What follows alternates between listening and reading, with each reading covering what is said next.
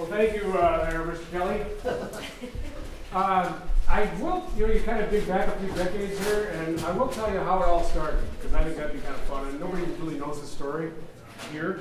But we've all heard of Les Biederman. Yep. Okay, Ross Biederman's his son that's still pioneering WTCM and a bunch of other things. When I went to school here back in the Stone Age, I got to know Les Biederman a little bit, and he sort of, I made the first recruitment film for NMC in 1973, and it's buried in a dirt pile over there now in their time capsule, which is it's a reverent kind of thing. It's not a. And anyway, so when I got, What format? 16 millimeter. Yeah. Yeah, everything. So, but back then, I made this film. He sort of thought that was interesting and that somebody was doing something with film, because film is very cumbersome. It's not like today. It's like you shoot a silent piece of celluloid with sprockets on it, somehow line up some sound with it with sprockets on it, and merge them together at a lab and wherever, and try to print it and blah, blah. It is so different than video production today. Because it was expensive, you couldn't reuse anything. But at the same time, it had this art component, this trust that is a little absent today. We see stuff immediately. We can find out if it's good or not immediately. Where back then there was this mystery that lasted a week sometimes, right? And it was like, well, how long is it going to take to get this back? I'll hurry, and hopefully the car doesn't break down and all this. Anyway, I'm leading all around to this thing. So I finished the film for the college, and later went out west, went to film school out there, came back here, and I met with Les Biederman, the old man, in his office downtown, and he was classic for his cigar. He always had a big cigar and really thick glasses. So I sat in his office and I said, what do you think about me setting up a film company up here? And he looked at me and he kind of laughed and took a suck off of this god-awful rope piece of... And, but then he pointed to some photographs on his wall behind him, and there was pictures of like the Allegheny and a bunch of other maritime things he had done, the radio station, WPBN. He brought cable TV to Michigan, to northern Michigan. It was called Midwestern Cablevision then. He had all these things, the college, I mean, just go down this huge list of stuff, and there are all these photographs, and he took this big drag off of this big stinky thing, and he goes, I'm the wrong guy to ask. And I thought, that's all the encouragement I needed right there. And that was it, because he was saying, look, if you believe in it, who gives a crap if what I think. And it was true. So that was sort of my inspiration for this thing, because up here there was nothing. If you made a TV commercial for somebody in town, you would print it on 16 millimeter on a 19-foot roll that was this big around, and they would rack it on a telecine. And when that commercial was ready to run, they would hit a go button, and the projector would go, and they would play your ad. That's the state of affairs at the beginning of this whole thing. But then video showed up in the 80s, which totally sucked. I hated it, mainly because it was linear. You had to edit. If you wanted to change your mind about an edit, you would have to, it's all a function of dubbing onto another piece of tape. So you would have to, if you change your mind or want to shorten a scene, you would have to find where that is and then redub from there out. Very cumbersome, very horrible. And then computers showed up, thankfully, and now it's all nonlinear again, like film was. So I'm totally happy with all of it now. So anyway, that's kind of that whole bit. What I want to do tonight is share with you how we make movies. And we've done it a bunch. We didn't just start this, so I've learned a ton of lessons, and I will try to share some of that with you tonight. And luckily I've got some of my wonderful crew with me tonight too, and they can jump in and fact check things I say if they're not right. I know Amber will. Dan's not allowed to. So what I want to do is show you the beginning of, I want to show you a video that a friend of mine made, a photographer, Don Rutt, on the set of Dogman, just to show you what we've been doing. So Naomi, you want to hit that? Yes, sir.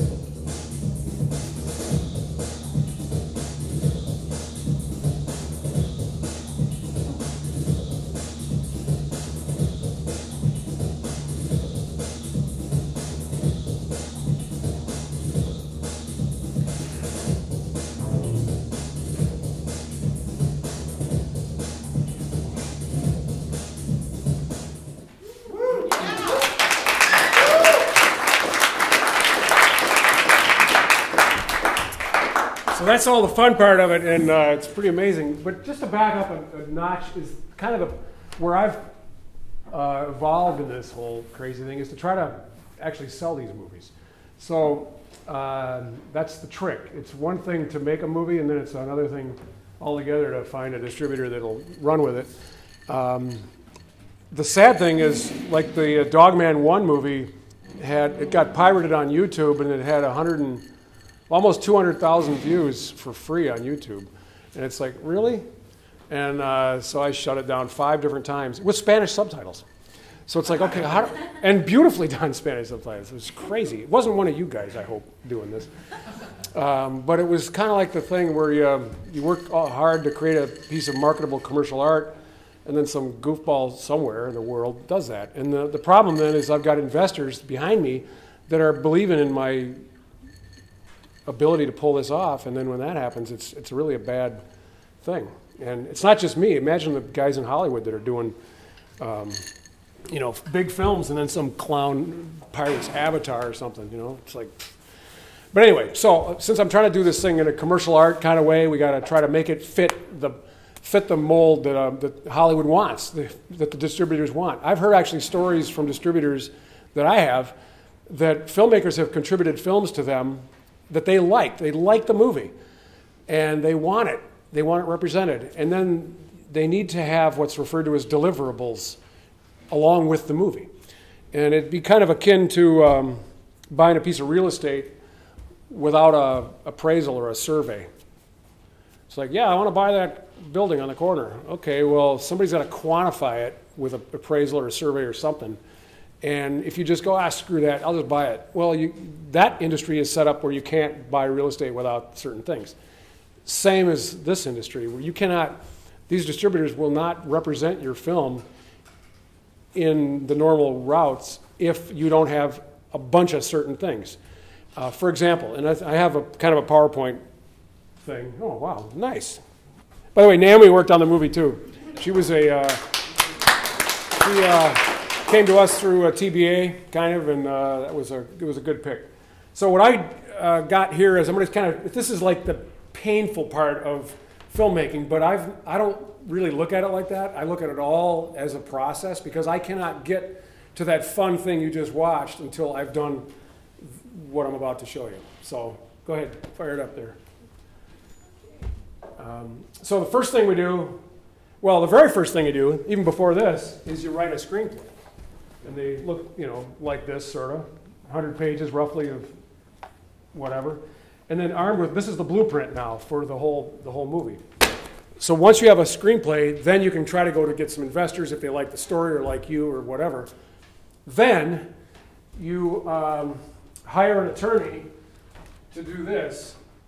Title search for Dogman 2, The Wrath of the Litter.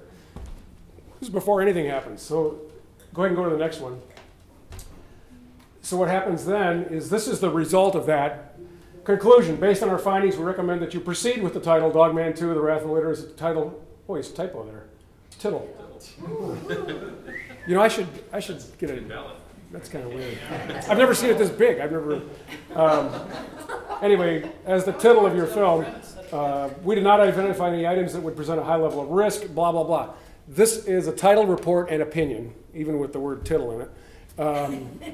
And without that, this is one of 80 things that have to be with the movie when you go to a distributor. If you don't have a title, report, and opinion, they're just going to sit there and go, you're not ready to talk to us. And it's as simple as that. And they're not going to represent the film. So you got to have that. So luckily, Dogman 2, The Wrath of the Litter, nobody's made one yet, mercifully. So go ahead and fire it up. And then, then armed with that screenplay, you got to go copyright the thing. And there's all sorts of ways to do different things. Like people talk about filing with the Writers Guild or whatever.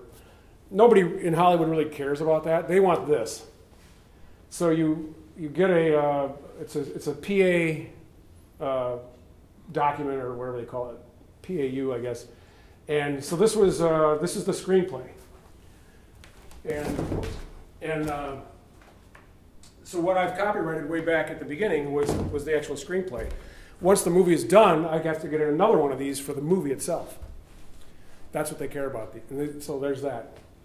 And so that's that. So go ahead and chain of title, certificate of origin. You got to prove that you made it in the good old U.S. and that there's a paper trail here.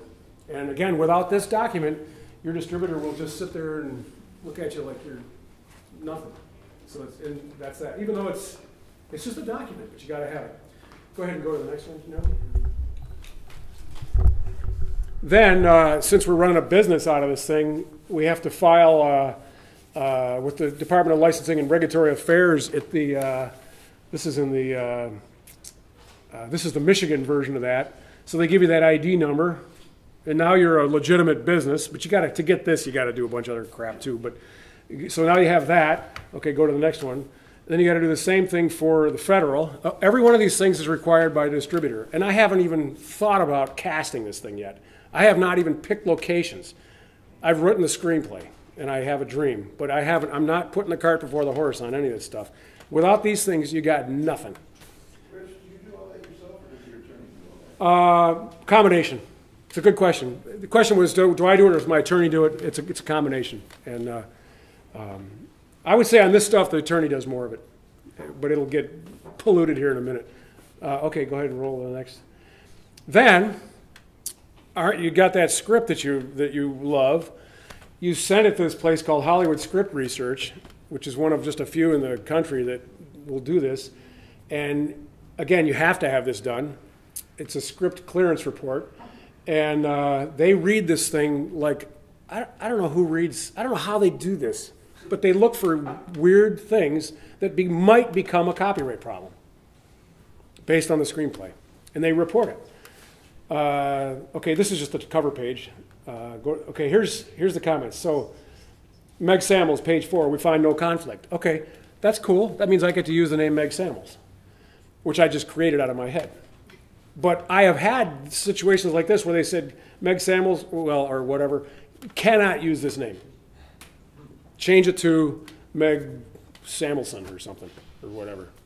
But they do this. Cynthia, identified by first name only. Go ahead and hit the next one. I'm not going to read all these, but radio plays, he changes it, lands on a Steve Cook legend, song is underway. Music clearance advised for any recognizable portion of a copyrighted melody heard.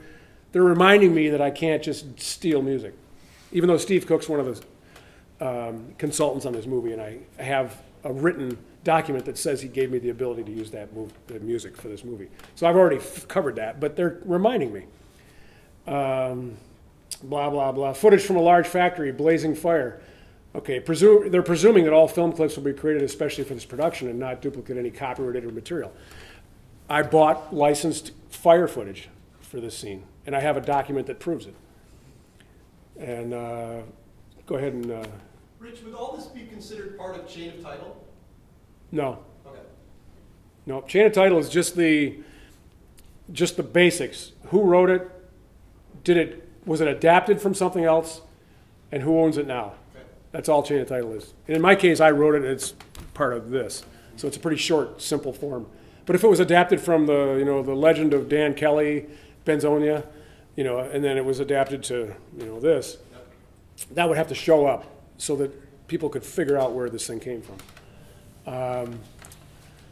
Look at this, number 10, animal control vehicle races by. It's written right in the script.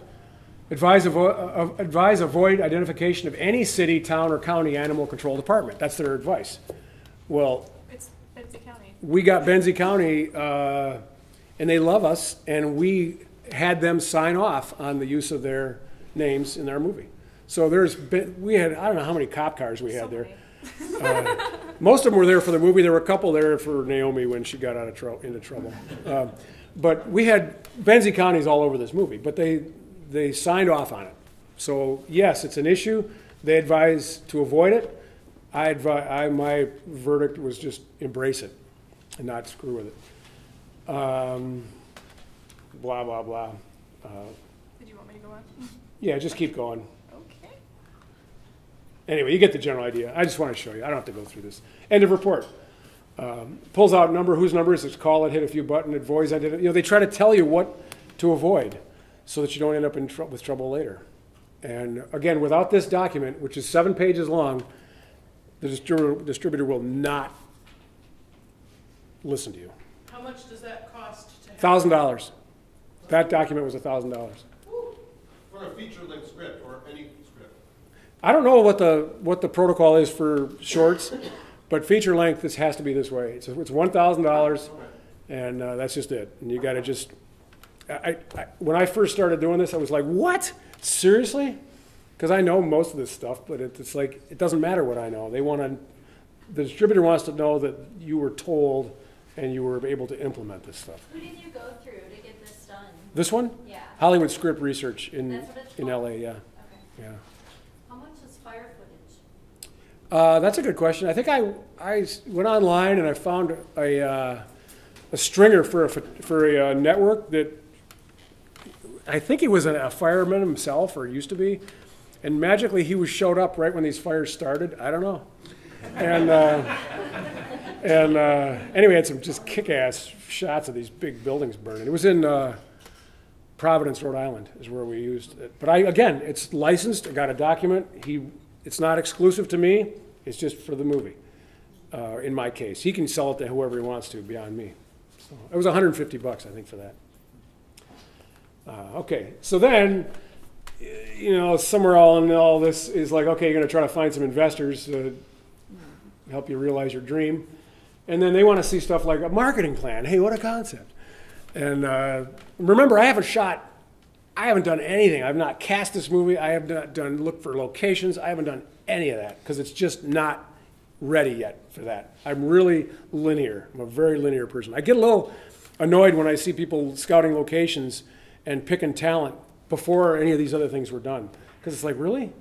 It's okay. Get this stuff out of the way, then you get into the meat and potatoes. Even though I completely understand doing it the other way around, it's just that this is how I've done it. And so again, everything I'm telling you is how I've kind of molded into this thing. Anyway, so DVD on the left, creation of key art, blah, blah, blah, 12 weeks prior to National Street Day to Dogman, blah, blah, blah, and then video on demand, broadcast, press, sales projections. They're looking at, I don't know what.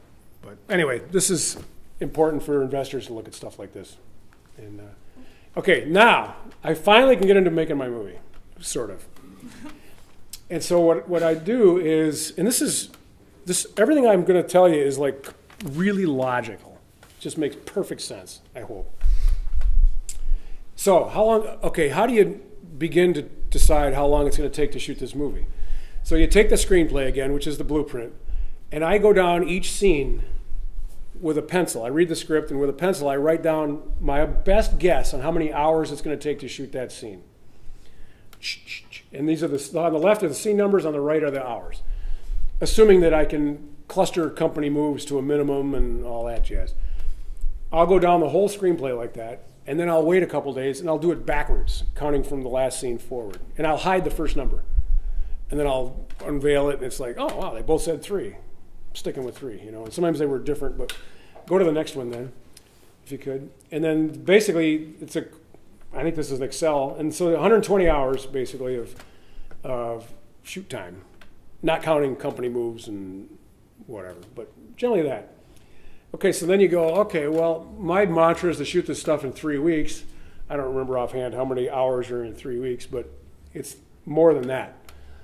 So, right?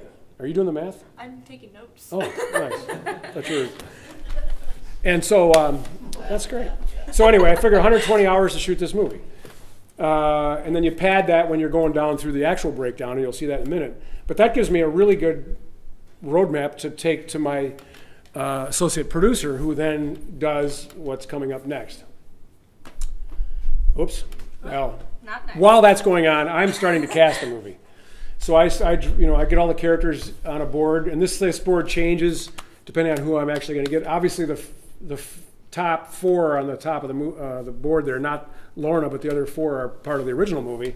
So they were critical to have back, and man, that was his agent did not want to sign to this movie too early because he might have gotten a better offer. He was just in Pacific Rim, you know, and he got paid more for that bit in Pacific Rim than he'd ever get here probably. Could they have told you couldn't use Meg Sammel's name, like, after you'd already used it in the first Dogman? No, because I had that same script report on the Okay. first one too. I was going to say, that doesn't make sense. Yeah, no, but that's a good question. But because I'd done this once before with the first draft, for the first version of Dogman, I knew all those names were cleared. Yeah. They just brought him up again. But his agent did not want to sign too early. Okay, I'm practical. I try to get this stuff done early. I don't want to wait till the last minute on stuff. You know, I like to sleep at night and horse around and come here and drink whatever this drink is. And so I like to do stuff early. These guys, I could have signed him almost 3 months earlier, but his agent would not do that. Flat out wouldn't do it. I finally, I think it was 4 weeks out, I gave him an ultimatum. I said, I have to know tonight, yes or no. And I was willing to write him out of this version of Dogman. I don't know who saw the original Dogman, but he got hurt pretty bad in the first one, and I was going to have him not make it. But then I'd have to replace him with somebody that was like his brother, basically, who's always had the hots for Dorothy and blah, blah, whatever. And so I mean, I could have evolved a decent screenplay out of that. It would have meant some rewriting, obviously, and I didn't. 4 weeks out, I don't want to be rewriting a screenplay, you know. So I gave these guys the ultimatum, and they finally said fine, because he wanted to do it, and that was that. So anyway, okay. Hey, Rick. Yeah. If you'd have had to, rewrite that screenplay 4 weeks out, then would you have had to gone through the whole business of getting the screenplay vetted by that? Yeah. I mean, that's a really good question. He asked if I would have had to have the whole new script clearance report done if I'd have rewritten it. I might have been able to explain what I did. Yeah, at least the parts that you rewrote. Yeah. But that would have been a big rewrite. Yeah, I know. I wasn't looking forward to that. Did you have to file another copyright too on the screenplay? No, I wouldn't have done that because all this stuff falls under the revision Okay. clause. Okay. That's a good question though too. Okay, so this is a stack. So while I'm making the movie, well, all these things are starting to get a little crazy here. This is a stack of Screen Actors Guild BS. Rat bastards. Okay, go to the next slide. This will crack you up. Yeah, those rat bastards. Thank you. Look at this. Look at that tape measure on the right. I did that because you guys wouldn't have a sense of it. That thing is 2 inches thick. It's written in like microfiche, and it's like, really? And they do that deliberately to to just be able to say they told me so. It's like, well, it's in there. Didn't you read it? And it's like, really? The 2005 SAG codified basic agreement. And Michigan's a right-to-work state now, so since Snyder took over. So it's like, I'm not even sure what clout those guys have anyway. But nonetheless, we have to play their game. And I'm just really watching my language here a little bit. So anyway, so the SAG thing is still not over. It's still not over. And it's just the tip of the iceberg. And if you want to see me just get really angry, bring that up, and I'll tell you more about them. But they're not doing their members any favors. I guess that's the biggest thing. Okay, so while all that's going on, my associate producer is taking those hours, expected hours, anticipated hours to shoot the movie and putting them into a functioning schedule. And she'll look at things like, okay, well, we always follow the money, so Larry Joe Campbell's the most expensive one out there, so we got to make sure his stuff is organized so that we don't have an empty day for him in the middle someplace. He also had to go back to LA on Fridays every week, so he only worked 4 days on and then left for a long weekend and then came back on Sunday and worked 4 more days. Okay, so to accommodate that, and then you got locations, the tavern. This is day one on September 9th, and but it's kind of fun because this is when you really start putting your brain on the job, and you just picture yourself. Okay, well, we're gonna all meet together like we all did at 7 o'clock at the Hungry Tummy, which is eye on the map, which you'll see in a minute. Everything is organized so nobody can say they didn't know where it was. Then 45 minutes later, we split and head to Purvis House, which is another location on the map, and et cetera, et cetera. So the first thing we shot in this entire movie was scene 18. Interior day, Hank and Dorothy put away groceries. Hank finds a still frozen swamp buck heart in the trash. He puts it back in the freezer, looks at Lorna's stuff piled in the living room. Lorna's mooching off of these guys and living on their couch, basically. So he's just getting mad. So that was the first scene in this entire movie, even though it's scene 18. Then we jump to scene 53, which is way later. This is all before lunch on the first day. Interior afternoon. And see, now that's helpful because we didn't have to go to nights, so we're doing daytime at this house. Interior, both of them are interiors. But that one could play later in the afternoon, so if we wanted to fuss with the lights to give it a little more warmth, we could. We're legal. That's why it says afternoon. Hank's getting a drink. Dorothy walks in and tells him that Lorna is just sitting in her car.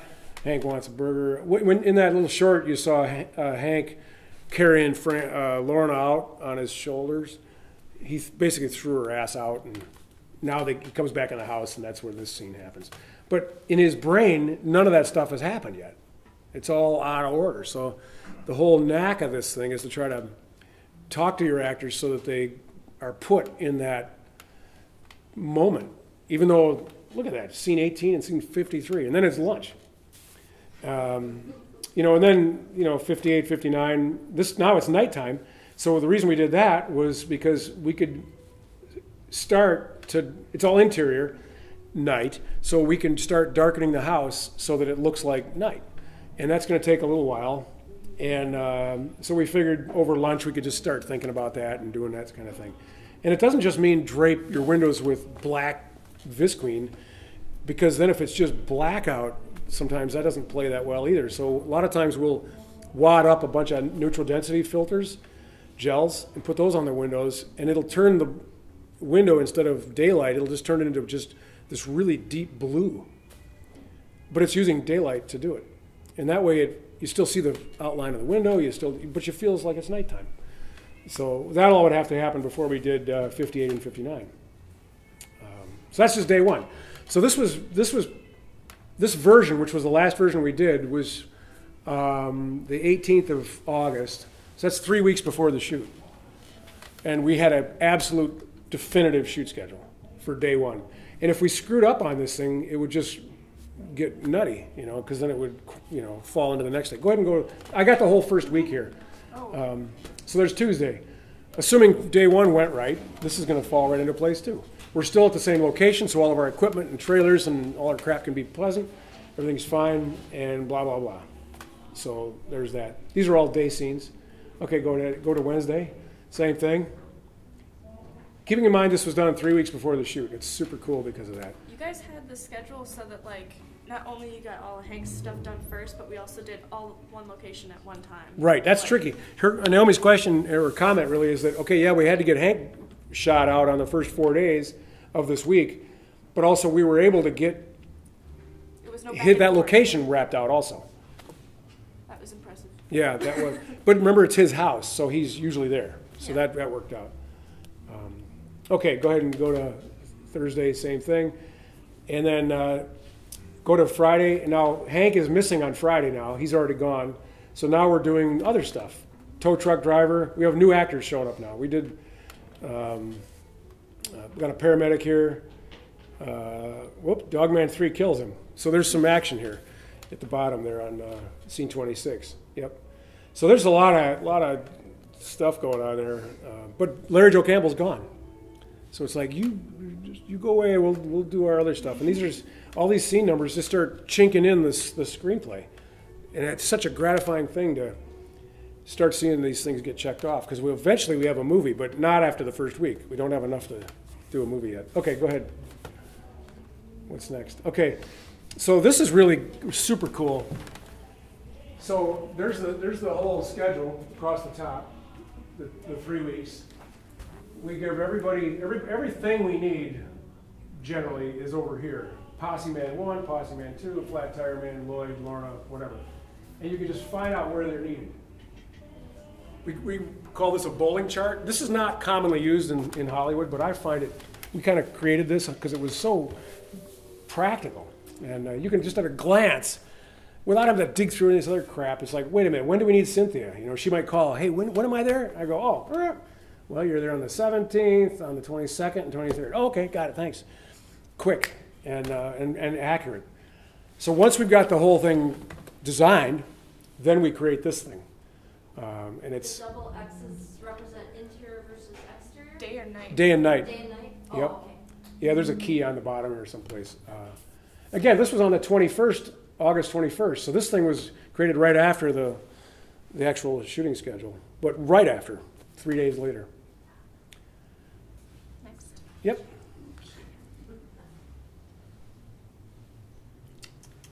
Okay, here's another way of looking at it. This is something the SAG requires, which actually is one of the. There are like 2 things out of 1,000 that they actually make sense. This is one of them, and they want to know how many days is Lloyd working, and boom, you can just tell. 2 half days, and that's it. Those are the 2 days. But they don't recognize half days, so it's all full days for those guys. So we, again, based on the screenplay that turned into this actual shooting schedule, that turned into the bowling chart, then we're able to create a document like this. And they all should match, theoretically. Then, here's another one that's super cool. This is kind of driven by the locations more. And again, day 1, day 2, the first 3 days we were at Hank's house. And it clearly says that on this thing. And what's fun about these is these numbers here, that's how many hours I expected it to take that day. So if we're sitting there, and the first day should have been 8 hours, might have been a little longer because we were just getting our gear out and people were just getting stuff set up. But look at them. There's one that's 10, but that's it. And it's once in a while it would vary from that. Sometimes it was less, but if everything goes pretty well, usually those are right on. The problem happens is if there's weather, mechanical thing. We had Dogman creatures that were slowing us down, and so unforeseen lightning storms and stuff like that.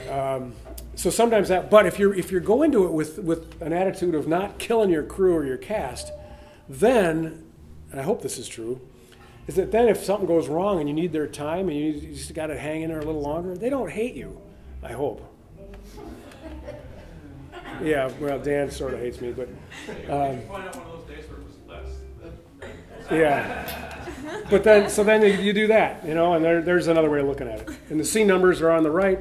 Basically, every scene in the movie is written over there, so you can kind of look at it if you want to find out where the hell are we doing scene 44. It's like, no, oh yeah, day 4, boom.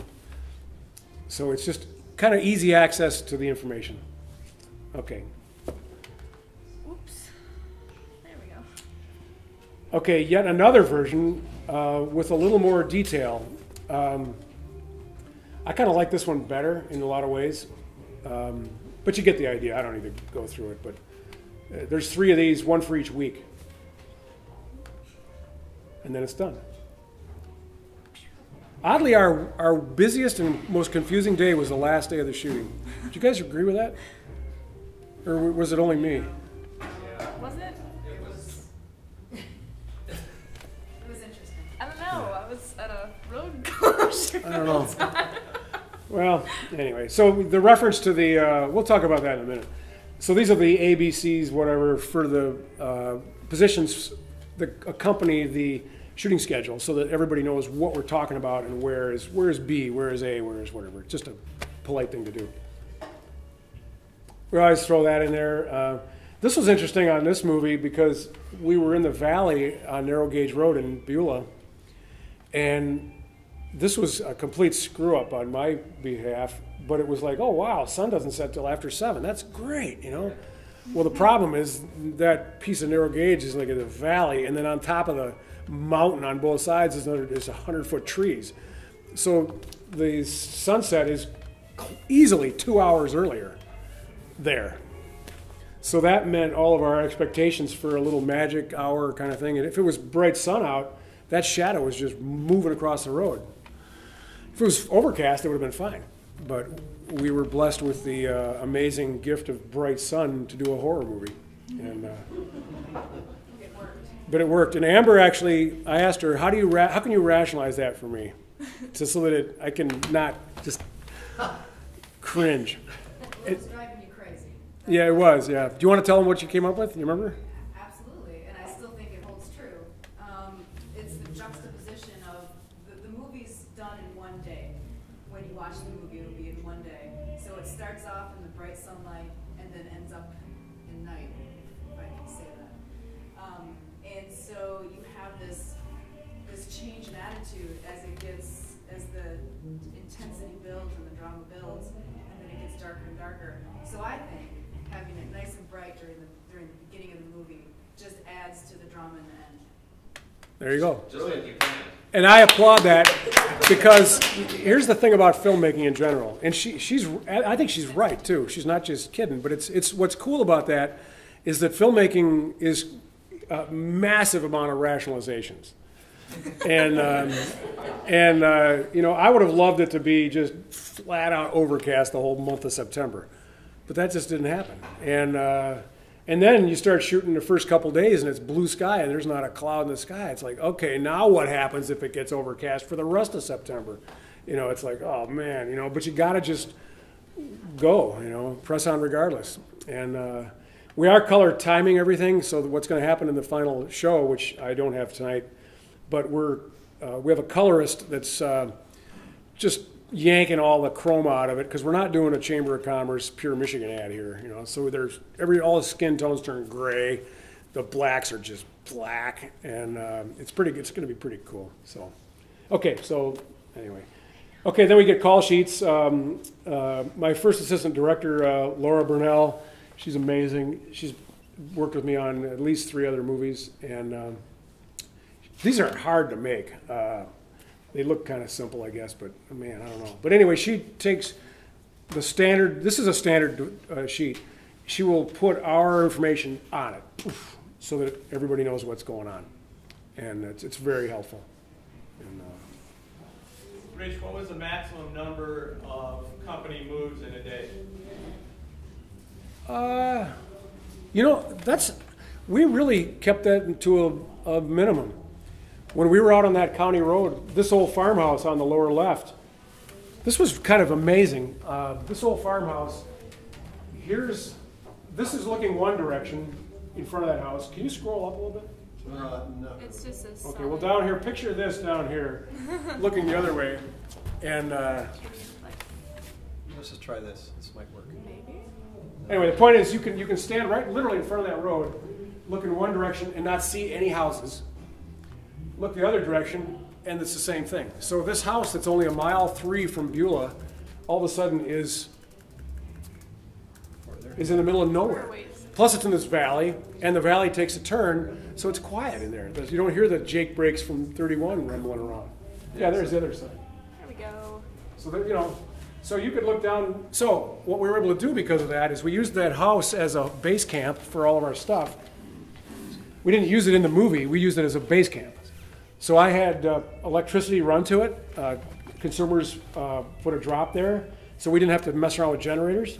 Had quiet 200 amps of power all the time. Could run heaters and coffee pots and everything else, trailers and stuff. And then we basically stepped 150 feet or whatever towards this road, and now we're in the fictitious Highway 29 mode. I just can't shoot that direction back at the house, that's all. And then when we're done with the, and we closed the road off for 5 days too, with the road commission let us close that off. Naomi was one of the guards. Took a few naps, I'm thinking, up there. So we were, but that's a good question, David. It was because, or whoever asked, or Joe? Yeah. Because I was able to use that house as a base camp, and this road was right there, and all the woods for this movie are right behind the house.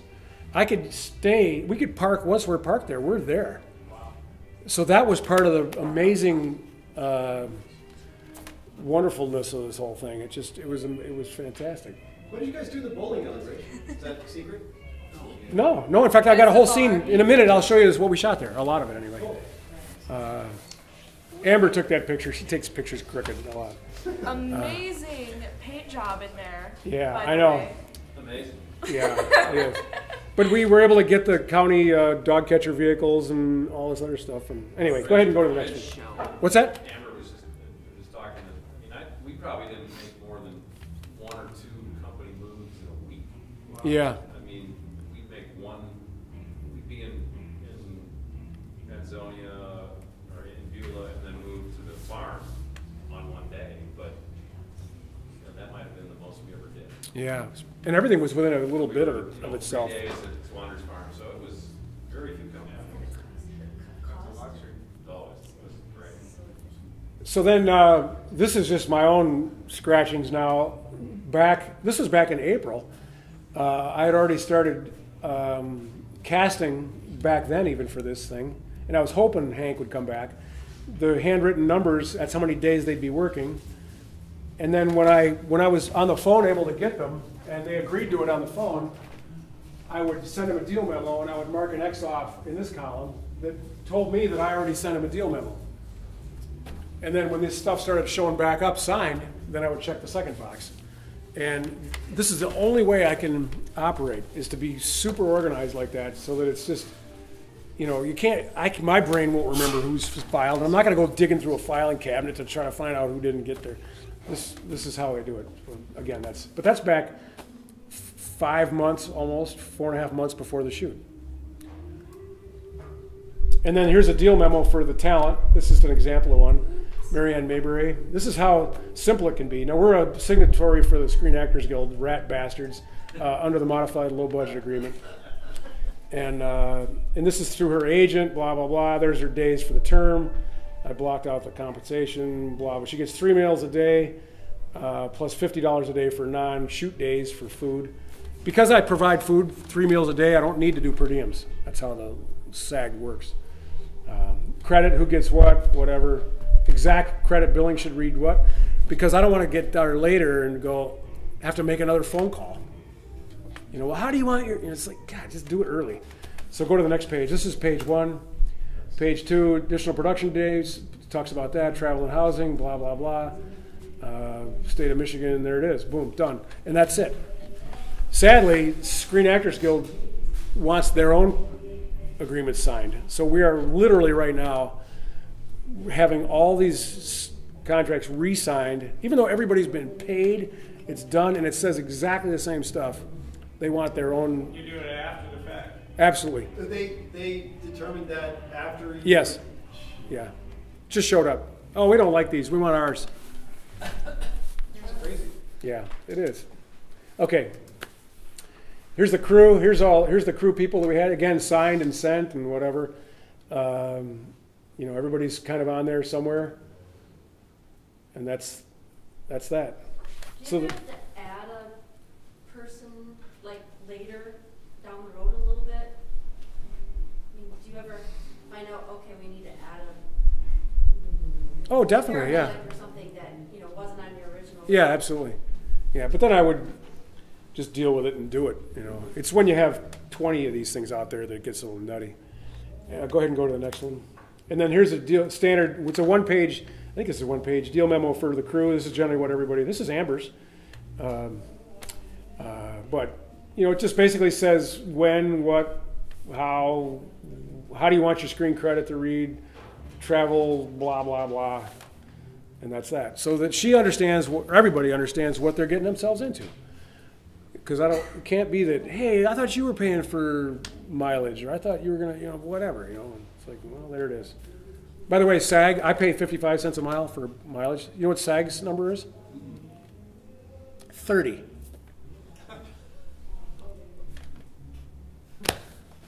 But I because I did these, I honored 55. But it was like, really, 30? That was like the 80s, wasn't it? Anyway, scoot ahead. Again, part of the organization. This is the Dogman creatures themselves. There were 6 of them. In the screenplay, I numbered each one, so that it was confusing enough. Little spoiler alert here, there's 6 of them. And then okay, what is creature 1 doing? Boom. 2 is 26, 27, blah, blah, blah. Kills a flat tire man, drums on trees in scene 45, gets hit with a golf club at 67. Oh, number 1, yeah, I got it. Number 2, the turf, he's the whatever, blah, blah, throws rocks, dies from a police gunfire. You know, he's dead in 45. 30, you know, blah, blah, blah. So this was critical because this Dogman stuff was, I had to rely on other vendors to help me create these things, and man, that was just a wiggly deal. But anyway, you get the idea. These are some early drawings on how that whole thing was going to be built. You know, how do you make a human look like a dog, kind of thing. It's kind of cool. That is cool. Who did that? You? No. Is that Buzz? Yep. This local engineer who's Fantastic. kind of off the charts brilliant. And but it's sort of surprising he did this much paperwork because he doesn't do paperwork. He's terrible at accounting, but he loves this stuff. Go ahead and scoot to the next one. That's him on the right. And this guy, Dan, who was wearing the martial arts t-shirt, Dan is actually shorter, I think, or maybe he's the same size as Buzz. But just with these stilts themselves, which are down in this thing, that raises him up that much more already. And these are all martial arts guys that we had in these suits because we needed him to not fall and get hurt. Then he had to know how to move, you know, and all that. And then the heads, I didn't think to bring one, but they're basically looking out. The helmet sits up here. The head, the model of the head, the Dogman head sits up here. They actually look out through the neck hole. And then the head of the Dogman itself, when that's just the skull of it, is all radio controlled, so they can articulate eyes, ears, eyebrows, jaw, stuff like that. All radio controlled. It's pretty cool. So anyway, you get it. So all stuff's starting to go simultaneously. Okay, this is the letter I just got, but we initiated this a long time ago.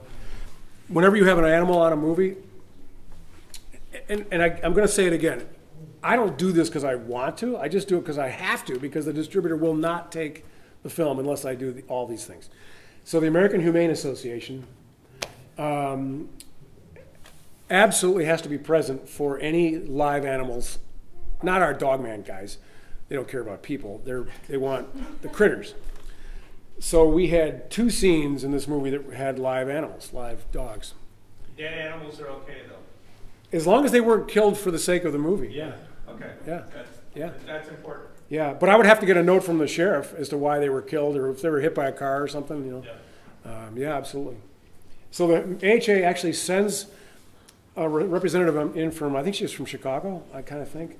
She drives up, and I've worked with her on a bunch of movies now, so she knows I'm not the type that's going to abuse this, but still she has to be there to watch out for our dogs. And we had 2 different days of shooting. She came up twice from Chicago. It's incredible. But then we had to submit a rough cut, which I already have now, and I haven't got the approval yet, but I don't see any reason why not. They just don't want to. They want to make sure that the animals were not, that they weren't bamboozled somehow in the process. You know, wait a minute, you shot something that we didn't see you shoot. You know, that kind of thing. These guys are hooked at the hips with SAG, so they're both enormously powerful. But these guys are cool, actually. All right, go ahead. And you're going to scream through this, but what we do is, this is a crew list, just race on through this. This is all of our cast and crew, and it's all their contact stuff. And we publish this so that, at least to ourselves, so we can keep track of everybody, so we don't lose sight of how if we got to get a hold of somebody fast, kind of thing. But it comes down to the restaurants, their names, the phone numbers, the blah blah blah. There's Naomi's. Dogman consultant, Steve Cook. But it's everybody. It's like everybody's on this list. Grocery store, tavern. Who owns the tavern? How do you get a hold of them? How close is the hospital? What's the hospital's number? Where's the defibrillator coming from? Where's Lorna's car coming from? Where are these cars coming from? Who's doing the behind the scenes? Where's the T-shirts coming from? Porter Johns. So that's something we do. That's not a small task, creating a document like that, but it certainly is appreciated. And also later, it's nice for the crew to get together, and they want to know how to get a hold of each other. So it's kind of cool. Michigan Film Office, they were helpful. Rich, did you say you did not have a DIT person on set? Yeah, we did not have a DIT. So how did you just manage the media? Whose role was that? Henry Joy, my assistant cameraman, did it. And the logic there was, first of all, I shoot everything film style, so I'm not rolling enormous amounts of data around. I shoot it like it's still sprocketed, so I kind of respect it. And so it's like maybe an 8-to-1, somewhere in there, maybe 10 in some scenes, but generally it's something like that. And so he had enough time to run out periodically and download a card off the Alexa and bring it back empty. And sometimes I'd be going, where'd Henry go? And it's like, it's okay. So because it was just him, there was no serious protocol about that? No, it's perfect. Yeah. It's perfect. Yeah. And yep. And we didn't lose one frame. Not one frame. But it didn't require a whole person to do that in our movie. I didn't require it. And he could have waited all day and done them later at night, but he just could pick at it, and if we shot 20 minutes, he'd get that off and then put that, it's just manageable. It's a good question, though, because that whole DIT thing is a huge piece of the digital cinema nowadays, and it's and bigger Hollywood films rely on it. Their expectations is there's an entire DIT department managing the workflow, and but whatever. So let me get into the props. Go ahead and know who's bringing the police scanner, who's bringing the bar phone, Meg's glass of beer, all this stuff. Who's doing this? Blah blah blah. So it's a checklist kind of thing. You can go ahead and keep. And then here's the okay. We had beer. Surprising, isn't it? Shorts Brewery gave us a bunch of cases of Soft Parade, thank you. Who said that? Oh, you weren't even there. Okay, yeah, there you go. It was Soft Parade. Yeah. Anyway, but again, because they're featured in the film, I don't just go, hey, thanks. It's like, yeah, I just say, hey, thanks. Could you sign this? Because again, the distributor at the other end of the pipe is going to say, you're clearly seeing that beer. Oh, that's cool because Joe Shorts is a friend, and they're cool. They're going to go, really? Well, we'll just wait here while you get the note, and they will. So that's kind of it is. And it basically tells you that I own, or the company owns, solely the results and proceeds of this photography of that product. Boom. Go ahead. All right. Does anybody have any, you're firing questions out that are good ones, so feel free to do that again. But does anybody have any questions up before I get into the actual meat and potatoes, the shooting parts of it? Can you say how many days the pre-production, all of that, getting all of that paperwork before you even shot the first day of scenery? How many hours went into that? God, that's a really good question. I know that it's probably took about 6 months, but I'm doing commercial stuff too, and so it's always on the background. Those are every day something's getting checked off the list that you've got to provide on the back end. Exactly. And that's why the checks are important, because I can get back to it and know right where I'm at any given time. Plus, I can fire off a bunch of deal memos and leave for a while, you know? And they come back magically, and I start to assemble that stuff. The locations were a big part of that, too. That's what those photographs were about. Kind of jumped over that. But all right. So here's the first page of the screenplay. This guy's flat tire man's on the phone getting yelled at by his girlfriend or somebody. And you don't hear her side of the conversation. It's one of these conversations. I had to do some homework on this one. But anyway, the short story of it is he's getting bitched out by somebody, and he go ahead and scroll down here. He hangs up, shakes his head, disgusted. On the seat are a nice bundle of cut flowers. He rolls down the window, throws them out. And it's funny. This is all within the first 30 seconds of the movie. I don't know. It's hilarious. I think. Then he turns the radio on. He hears a little bit of a Dogman song, which is a little homage to that. Then he blows a tire. He ends up out in the desolate, fictitious Highway 29 with a blown tire and out of cell range. And he decides to change himself. And he does. But then, go ahead and keep scrolling. He changes it. To mask the cell phone he used? I mean, you talk about product placement. Yeah. Well, you know, we didn't feature it. I didn't go for a close-up. Yeah. Could have been anything. Yeah. That's how I did A that. black block in his hand. Kind of, yeah. So anyway, scene 2 kind of wraps that up. He's all happy, gets back in his car. The keys aren't in the ignition. They're still stuck in the trunk. So it's like, oh man, he was going to get out of there. Because he was very frightened while he was changing that tire. He kept hearing things, and it was not good. So when he finally got in the car, he was relieved that at least he could finally get out of there. Well, then he has to go back to the back to get the keys out of the thing. It's a trunk that required keys. It took a little while to find one that did that. And then he sees this thing in the road. Dogman standing there, and then within a moment, the Dogman just rips him to shreds, and he's laying dead on the ground. And that's when the title shows up, Dogman 2: The Wrath. So we set the tone for the movie. It's kind of fun. So that's sort of what's going on there. I don't need to go into much detail on this. Go ahead and keep scooting. Be that.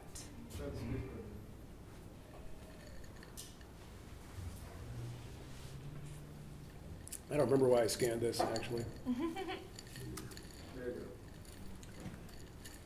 I'm looking for 54. Okay, that's what we're looking for.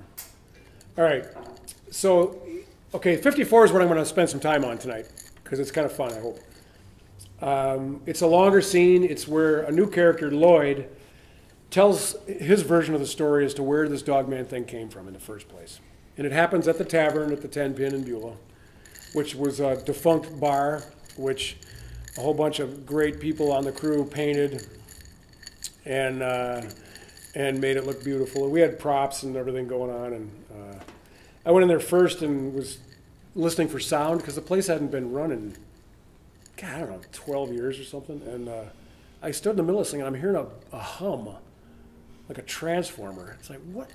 There's nothing on in this building. But I know that I can't record audio here with that going on. I literally crawled up in the attic and started disconnecting wires out of a junction box until somebody told me I got it. It's like, what the hell is it? What is it? What is it even? It's nothing. It was a transformer for a 30-year-old fluorescent fixture that has been gone. I don't know. I put it back when we left, so it's still back. Okay, so 54 is a bigger scene. It's kind of fun, and this is where Amber might jump in on some of this too. But this is what the screenplay looked like initially. Okay, 54, yada yada. Lloyd jumps in with ladies, and he stands there, blah blah blah, and you get the idea here. Lloyd gets very stern. You know, each and every one of those needs to be caught, right? You ever wonder how the whole damn Dogman thing got started in the first place? And then he goes into this monologue, and it goes on. There's 2 pages of it, I think. Look at that.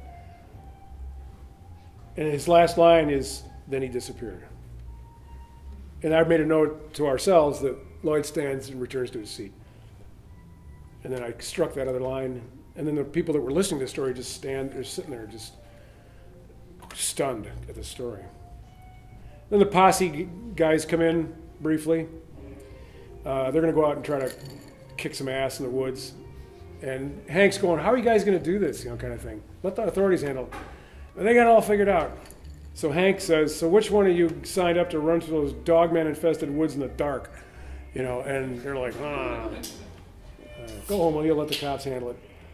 And I have to say this, like I never heard any of these lines spoken out loud until the actors spoke them. You never did a table read? No. Cold read? Nothing. Never. It wasn't until those actors, we were sitting on the front porch in Beulah, in this beautiful front porch, and it was like they read the whole thing right there. Not even in your screenplay software did you assign digital voices? So what was your decision? What was your decision that way, Rich? Why didn't you do at least a table read? Just didn't want to have it? I never have. Okay. Again, I'm not. But we did do read-throughs. Yeah. To clarify before we actually did the Okay. Yeah.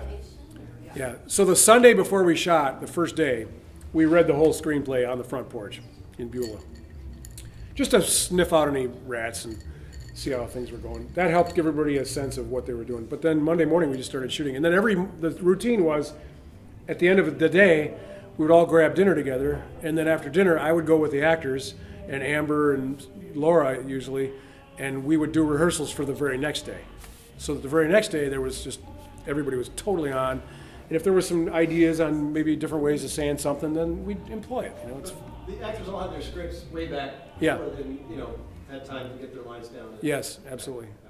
But the reason I kind of brought that up is that when you listen to real actors deliver these lines, it's like, my God, it's like a line like, like I love that line of like, go up a little bit. Hank's line, which I just keep going. Oh, Is that too far or? go. Which it's one of much you? more Which one of you guys is gonna go on that dogman infested woods at night? That line. But I mean, a line like that, it's like, okay, and I could say it or think it or whatever, but man, when you hear him say it, and you'll hear it in a minute, it's like that one right there. It is. So which one of you signed up to run through those dogman infested woods in the dark? It's like God, when you hear him say it, it's just magic. His personality shines through. Absolutely, and also perspective. The whole perspective, his perspective, the character of who he is. I can totally see that he would say something like that, and he's right. Anyway, so keep scooting here. Scrolling or skipping? I can skip the page or. It's working? Okay. So Frances decides to go out on her own into the woods at night, and she's actually relieved that those posse's not going to be there because she feels she has a connection with the Dogman mom. And if anybody could pull it off, it'd be her. Okay, so that's that. Okay, keep going. Okay, now, once this page leaves us, this is Amber's version of this, of what actually happened. Okay, this is fun. So she highlighted all the dialogue just because she was trying to watch that it wouldn't be forgotten, or missed, But then you want to explain some of this, Amber? Do you feel? What would you like me to explain? Well, I mean, just all the squiggly lines and all the crazy stuff. Okay. Essentially, it's the takes within scene 54, and me and my trusty ruler and pencil would follow along, watching for continuity and then also paying attention to the script, which was interesting. And when it had a squiggly line, that means that this line was not quite followed. So in take 2, right down in here, just wasn't really what we wanted, but maybe here was great and here was great, not so much there. Will you go on now? Yeah. See what else we have. And what would those other ones be then? Where? Well, just the 5 on the right side. Well, these would all be perfect, and all takes that we could use. And then we would refer to the actual written out script log that would say, of these 3 takes, was this a good, very good, or no good? And then also have this background information to know maybe this was a good take for everything but here. So we can use all of this and then fill in maybe here and edit that all together. And what about the 1A, 2A, 2B, all that? Yeah. I mean, I'm asking you on their behalf. What, you don't know? I don't know. No, so these are just different camera angles or maybe different lenses. So we're in scene 54, and then this is usually the master shot first normally, and so we would have a wide-angled lens. We'd have 1, 2, and 3, and 4, and then we switched, and maybe this is going to be a dirty over close-up of Meg talking to Hank, and then B would be the opposite, and so we would see Hank over Meg's shoulder. And who knows, without my scripty book in front of me, I'm not completely sure on what those were. But it was interesting for me to figure out how to when to decide that the script wasn't being followed and when the actors were using their ad lib and it was appropriate. And so that was fun as well. Did you have a mark for that? Not necessarily, but I would usually mark it or write it down. A lot of it was when we did the read-throughs the night before. The script would be changed, and so there would be, I would know that ahead of time. We would all know that ahead of time. This is interesting. This is actually fun. I haven't looked at this in I know. a month. Now, like Lloyd sits. Is that Lloyd yeah, sits? I was looking at that. Okay, so Sits at table. yeah. So over here, where I wrote when he sat down, these takes here had to be with this take here. So the master, wherever Lloyd came and sat down at the table, had to coincide with the close-up shots. So he had to come over and sit down at the table at the same time. And I just would make a note of that so that if that didn't happen, I would let Rich know, and then he would be able to direct the actors properly. But you know, all the actors were so amazing. They had that just inherently in them. They knew when they took off a jacket or when they zipped up their coat. It was actually quite magical to watch. Power zoom on Lloyd. Yeah. Is that what that says? Yeah, that's what that says. And then so just for, further beating a dead horse, we just have the masters and then the close-ups and so on and so forth. This was a really long, fun scene actually. Lloyd, a testament to Rich's ability to script the exact right person for these different roles.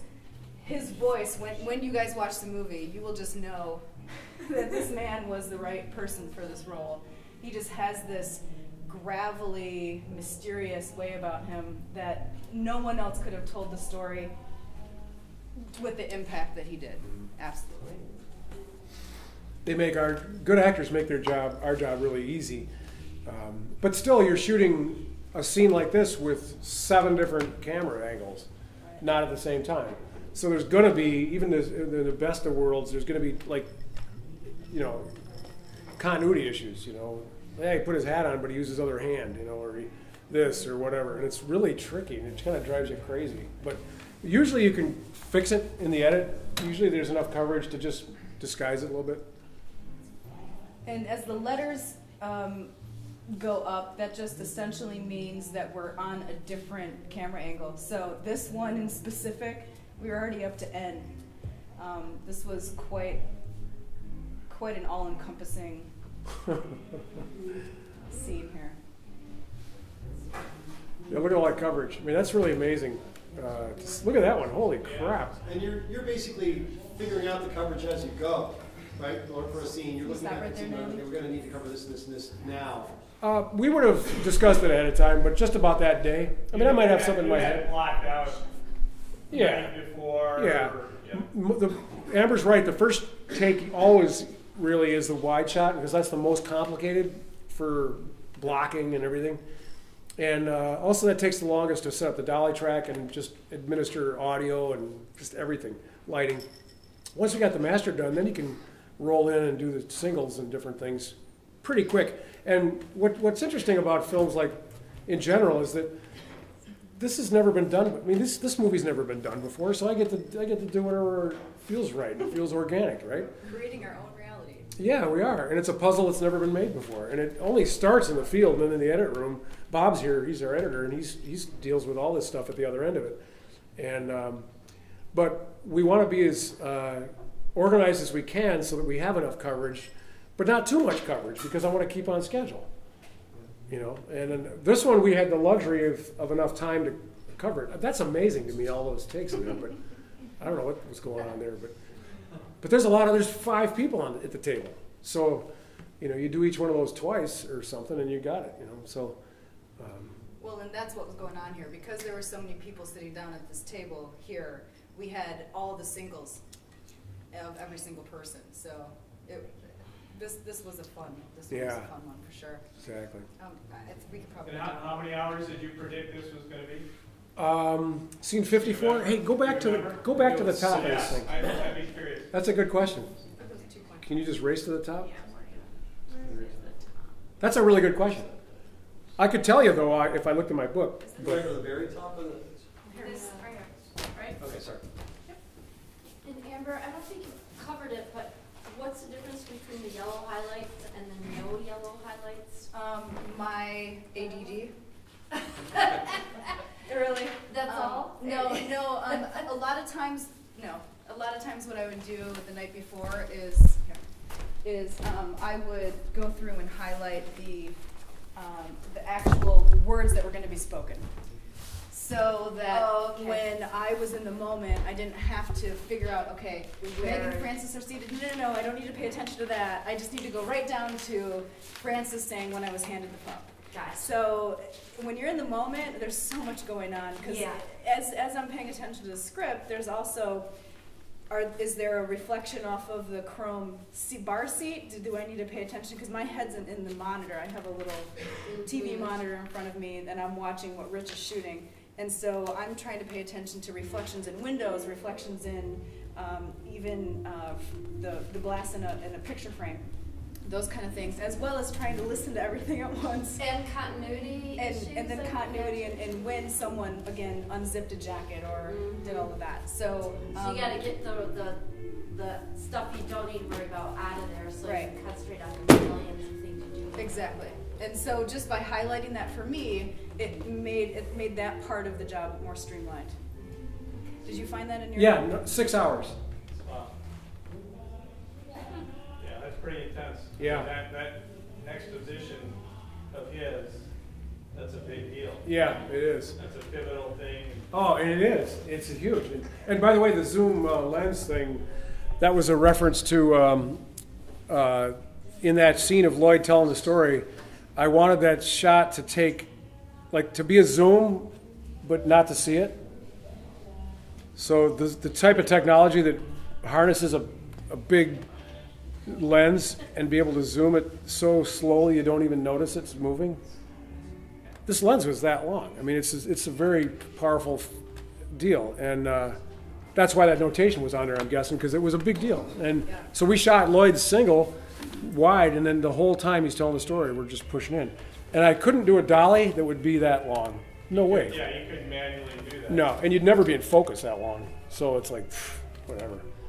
Okay, so keep scooting, and I kind of think what we'll do after, I think this is sort of the end of the little scripty stuff here. Oh, and then Amber made this up too, which was sort of a rehash of her notes. So this is the log. So as I'm also writing and drawing what you guys just saw, those scribbles, this is a in the field, this is a handwritten version of which scene we are, what take, what clip number we are on the RE, and then also which kind of shot it is, and then me trying to figure out if Rich was a very good or not good or those types of shots, so that in the edit room, Bob can hopefully decipher some of that as if he were there. I say hopefully. You can just nod your head, Bob. All right, thank you. But then I went through and I typed this up so it was a little bit easier to read. Because when it's go time, I'm sure my shorthand was almost horrific. So So I tried to make it a little more legible. So you did this after your day and after you did your rehearsals for the next day with the actors? No, there was so much going on while we were in the middle of the shoot that I did this after we were wrapped. So I spent a couple days after. Okay. How long have you been doing this kind of work, Amber? I'm fresh to the business, actually, Wow. and grateful for the opportunity. Absolutely. This was your first. This is my first. This is my biggest. This is my biggest one. But the reason it works for her is, first of all, she's a photographer, and she's got a really good eye, and so she can see stuff. She was bugging me all the time about different things, and I'm just like, oh my God, that's so small. And it's like, okay, you're right though. And she was good about that, and she never lost the ability to keep bugging me about things, and I'm glad of that. The blinky lights on the cop cars were one of them. It's like, really, The reflection of the blinky lights. I know. We're like specific. 2 miles from the cop car. Is it still going to blink? Well, but she was right. It's absolutely plausible that it would have been there. So but it was that attention to detail in the field, and my greatest satisfaction was when a shot happened, and Amber was looking at this beautiful HD monitor, and Henry, my assistant, was watching on either that monitor or a different one, and he was doing all the focus from remote. So he wasn't even near the camera. He'd turn the camera on and off by remote control, wireless, and he's doing follow focus under a tent, like a little fishing shanty, like Ansel Adams or something. And so he's in there, and I'm seeing him, I'm watching him focus the camera. I mean, it's incredible. In fact, it's so bizarre because, you're coming into a shot like this. Here's this zoom sitting on a stick, and all of a sudden, you just want to reach out and mess with the lens, and all of a sudden, it's there. It's, wow, it made it. And then, so my most gratifying moments, which happened a lot, were if it was a particularly cool shot or something kind of tricky, I would see a thumb come out of Henry's tent that signaled that the focus was good, and he liked it. And then Amber would go, "Nah, that was good. And I was like, move on. With those two guys out watching out for me, it couldn't fail. So this amount of infrastructure was new to Dogman 2? No. Well, we didn't have wireless focus on the first one. But no, it's all kind of the same. Evolving. Yeah, it's all the same. Amber didn't work on the first one, but she's going to work on the next one. I'll tell you that. It sounds like you're continually improving your workflow and Yeah. adding to it. The tricky thing about that around here is that none of us are really like, she's got other things going on. Everybody has a gig, already, a day job kind of even. So if you're in Hollywood and you're doing 10 movies a year or 5 movies a year or 2 movies a year even, you can almost make a career out of that. And then you really perfect your craft. The problem here, and it's a huge problem, is finding people that have a schedule that's flexible enough to be able to jump in and do audio, do this, do that, do script supervising, do whatever, because they just get busy with their career, and I get it. And so that's part of the wiggly part of this region that we're in. And nobody's going to retire on this one movie, and it's only take 3 weeks to shoot it. Well, maybe that's. We can't really get out of that situation for the foreseeable future. So maybe we're developing something new. Yeah. Well, my solution and my comments to the Michigan Film Office for the incentives and all that stuff is that if that thing were to continue or to get better, and it's actually pretty good, and we did get the incentive on this movie, or we will, is that theoretically would allow me to do 2 of these a year. Yeah. So if I could do 2 of these a year, and if I assembled a crew that enjoyed it and were good at it, then it might be more attractive for those people to stick with it, and they get better at it, also. Yeah. But generally, the crew is for some reason they tend to be able to pull off 3 weeks somehow. Because everybody's so happy to be involved. It's cool. It's an experience that you cannot get anywhere else in this area. Right. And we don't work weekends, so people can go home on weekends. This is a little premature, Rich, but it seems to me, now that we're going through this and we're actually, documenting, did you give any consideration to doing let me bring a small team of making of people just to follow a whole shot? We have one. You did? Yeah, we do have a making of. Excellent. Yeah. Excellent. Yeah, I do that for sure. Okay. And that'll be with the DVD when it's done. But yeah, definitely. That's really fun to do. And I've not seen any of it. Nice. So I was shot by these guys. And have you seen any of it? A little. Okay. I think that's the end of this. Yep. Yay! Okay. Colin's here, by the way. Oh, Colin's here? Yeah. Oh, good. All right. Well, that'll come into play here. Naomi, could you put that other disc in? Maybe. I don't know where the eject button is. I don't either. Maybe. I did it.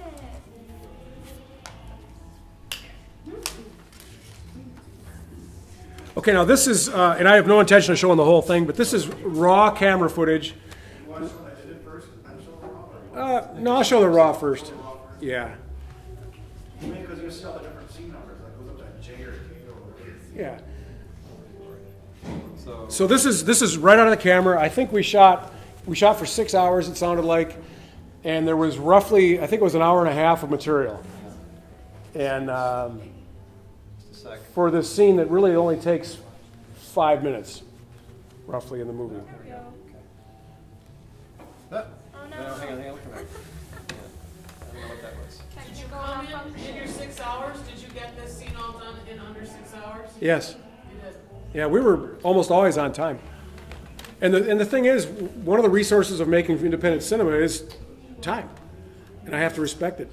You know, and the only time we violate it is when stuff starts just going crazy and it just does, something's not working. But something like this, it's a total in control, it's almost a studio set. We did have to stop for traffic once in a while because we did not do road closure in front of the bar.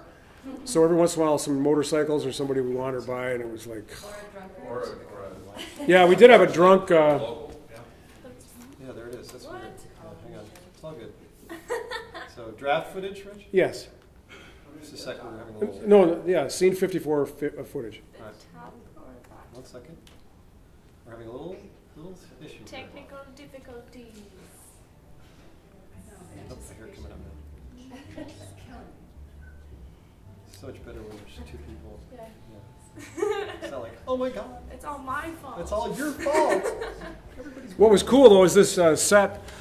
It was a defunct bar, of course, when we got it, and then it was all painted up, and we dressed it with lights and twinkly rope lighting and booze bottles with corks and the whole thing. Fixed all their practical lights so it all looked great.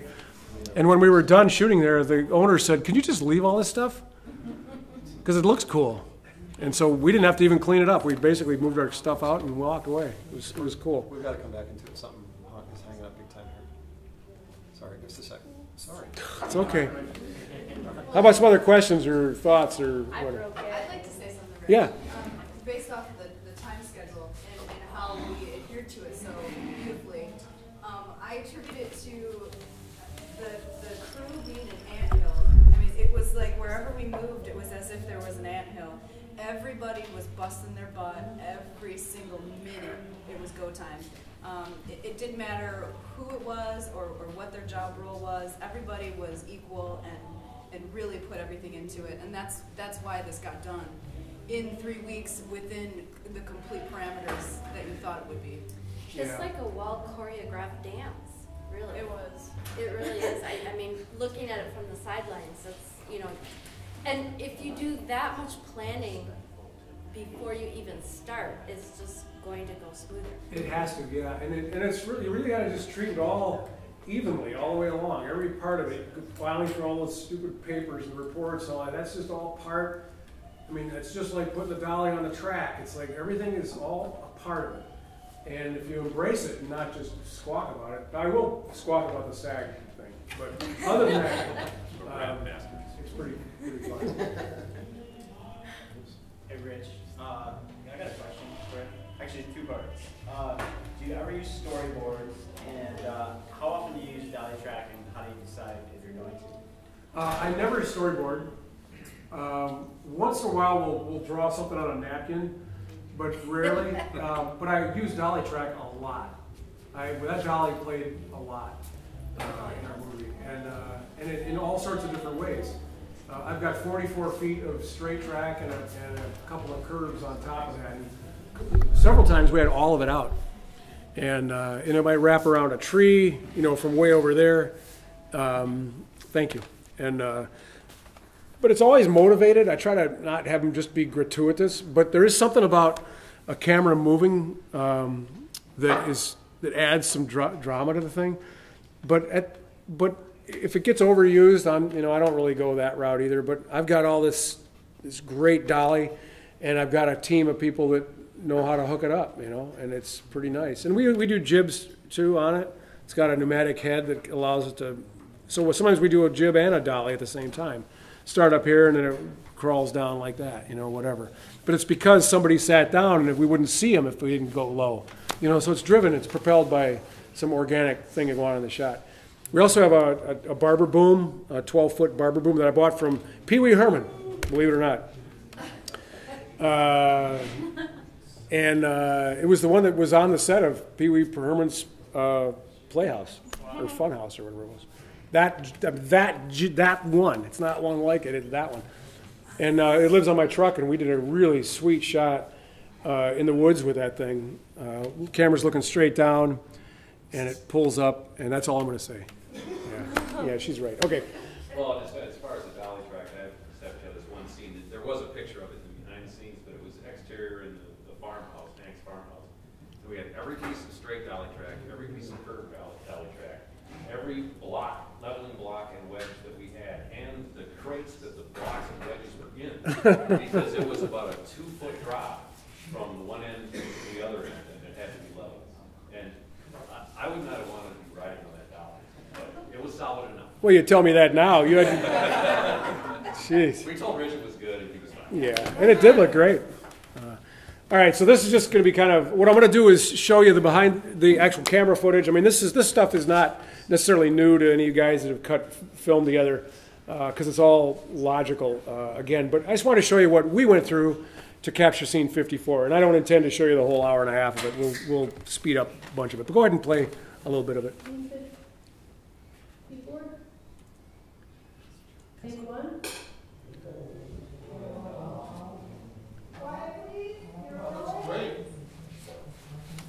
Here, I'm going to shut this light off. Can I? That was a long abandoned bar.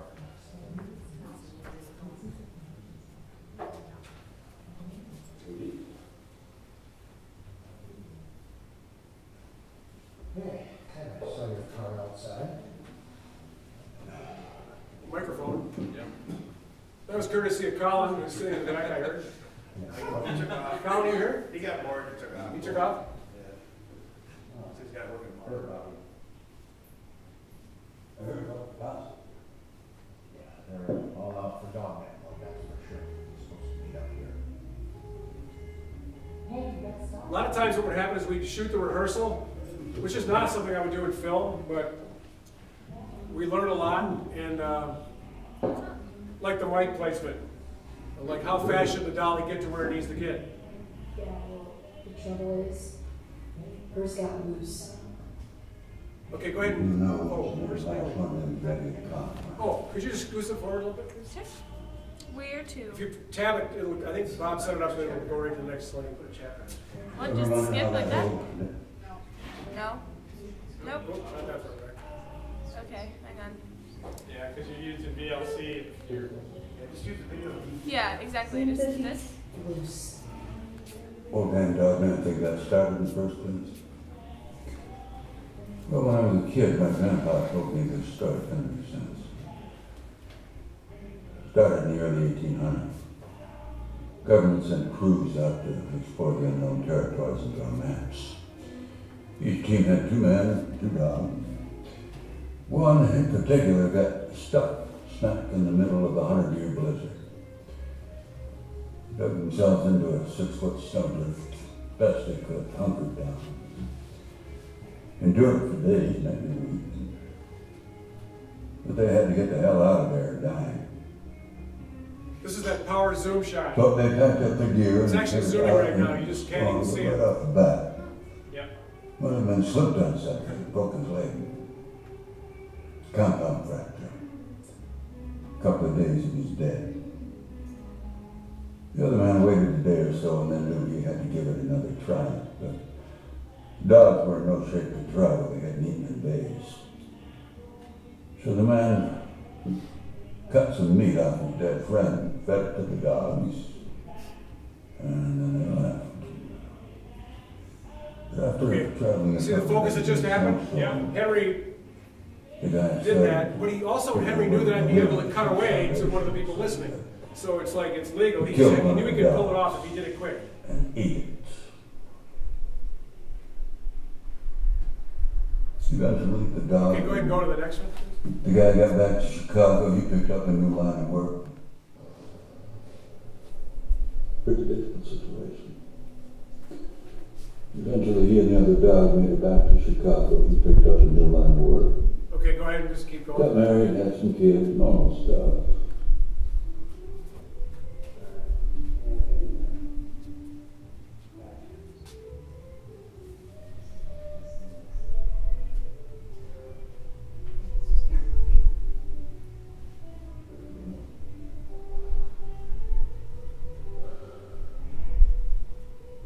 Hey, I thought that was your car outside. God, every time. That's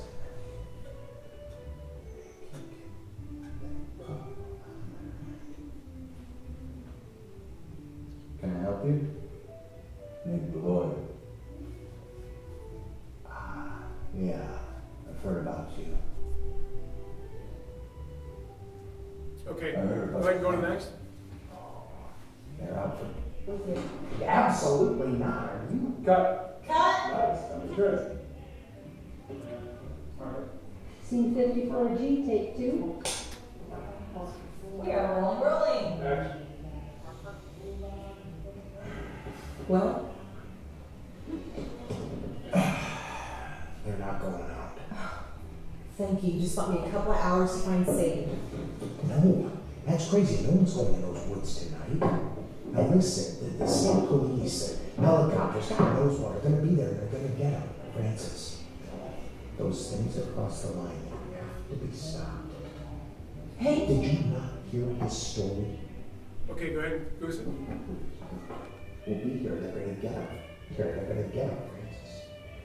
Those things have to be caught. They crossed the line. hey, No, but did you not hear his story?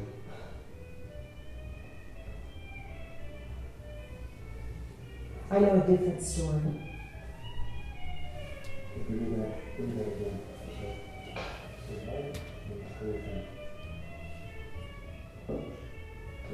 The helicopters, God knows what will be here, Francis. They're going to get him. Francis, those things across the line, they have to be stopped. Hey! Wait, did you not hear his story? I know a different story.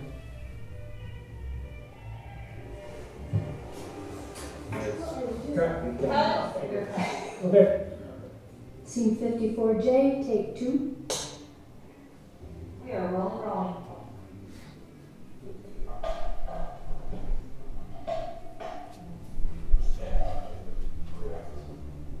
And you ready?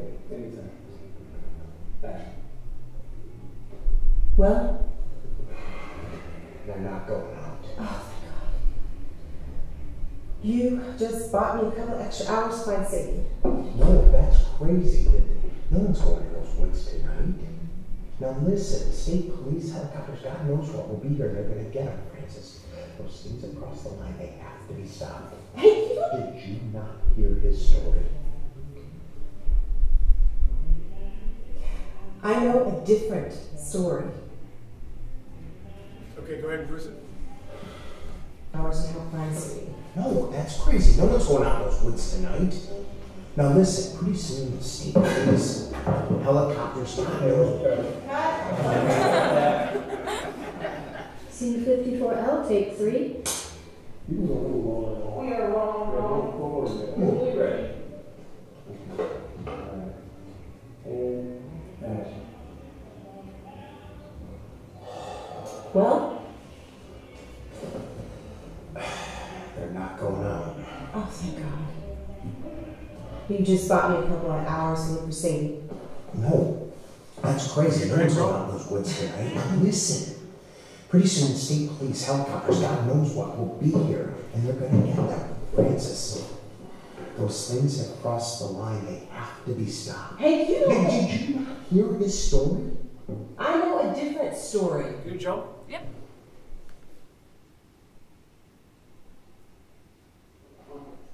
Scene 54L, take 6. We are rolling. Well, They're not going out. oh, thank God. You just bought me a couple hours to look for Sadie. Thank No, you. wait, that's a terrible. Dang it.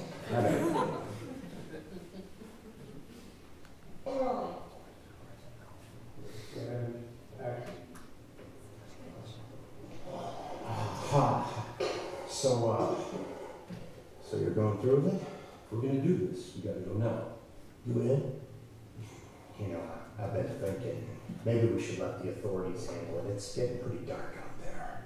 We've got that figured out. We're gonna let the headlights light up the road, and we're just gonna be waiting for this hellfire. Go ahead and jump. Yeah, go charging. Go home, guys. Let the cops handle it. They need to be stopped. Nah, I don't know. Maybe he's right. Okay, keep going. Fine. As long as we're here, maybe we'll have a quick drink. I'll buy.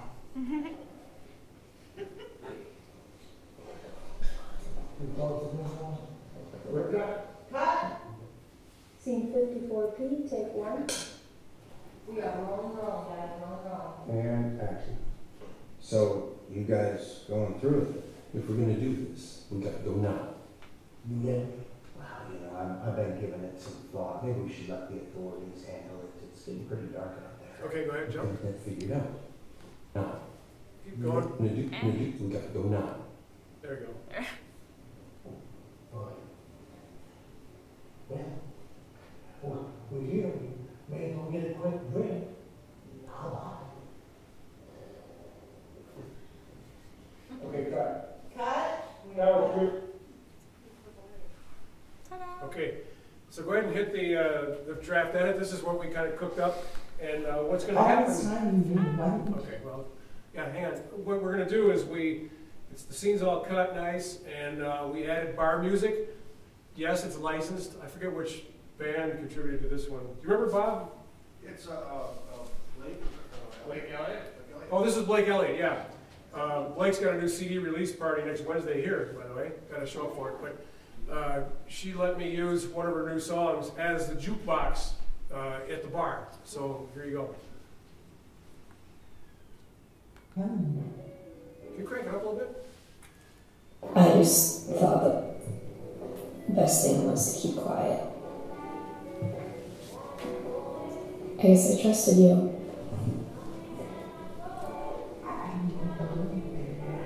Ladies,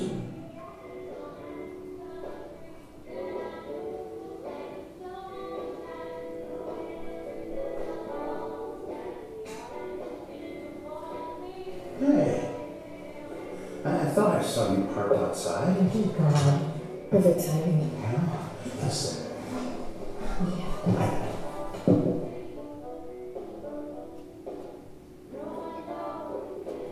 Can I help you? name's Lloyd. Yeah, I've heard about you. I heard about the posse. They're out for Dogman blood, that's for sure. What? They're supposed to be meeting here. Hey, you have to stop them. Why are you so protective? Oh.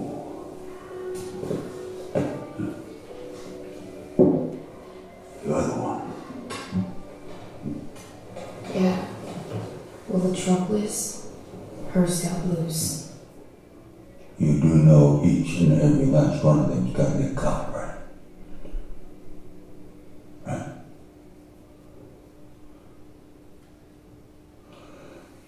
Ever wonder how that old damn Dogman thing got started in the first place? When I was a kid, my grandpa told me this story. It kind of makes sense. Happened in the early 1800s. The government sent crews to explore the unknown territories and draw maps. Each team had 2 men and 2 dogs. And one in particular got stuck smack in the middle of a 100-year blizzard.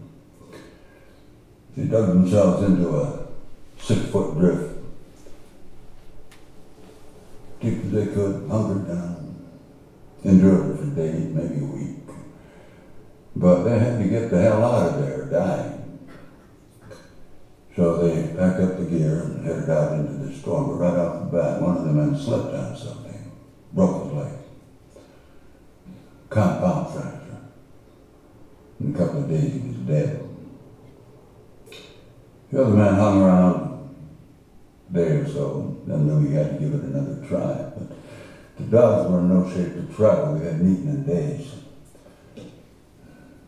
So the man cut some meat off his dead friend, fed it to the dogs, and then they left. But after a couple of days of traveling in the snowstorm, the man started to feel himself getting delirious from starvation, so he killed one of the dogs and ate it. Yeah, pretty desperate situation. Eventually, he and the other dog made it back to Chicago. He picked up a new line of work, got married, had some kids, just normal stuff. And then he began behaving oddly. Shortly after that, he went completely crazy. People would see him at the edge of town at night, facing the woods, making a sad, singing kind of sound.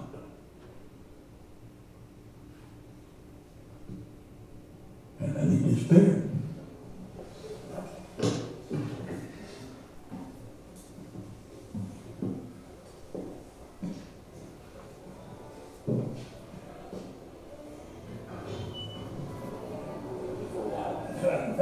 Hey, please.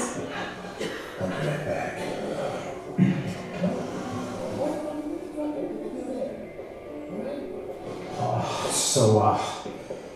So you guys are going through with it. If we're gonna do this, we gotta go now. You in? You know, I've been thinking about it, and maybe we should let the authorities handle it. It's getting pretty dark outside. We've got that figured out. We're gonna have the headlights light up the road, and we're just gonna be waiting there, ready as hellfire. The other guys are gonna go charging in, driving those bastards out. They'll never know what hit them. These things kill in the broad daylight. So which one of you signed up to run through these dogman-infested woods in the pitch black of night? Go home, guys. Let the cops handle it. They need to be stopped. Yeah, I don't know. He may be right.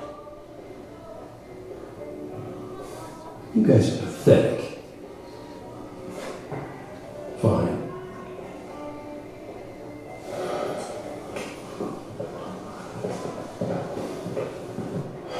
Well? They're not going out. Oh, thank God. You just bought me a couple hours to look for Sadie. No, that's crazy. No one's going out in those woods tonight. Listen, pretty soon the state police helicopters, God knows what, will be out there. They're going to get them. Francis, those things have crossed the line. They have to be stopped. Did you not hear his story? I know a different story.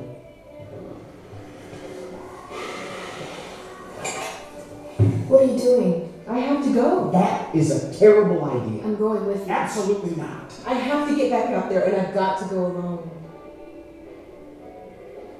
Meg, damn it, I can't believe this is happening. Do you at least have a cell phone? Yes, I know. I really don't like you doing this.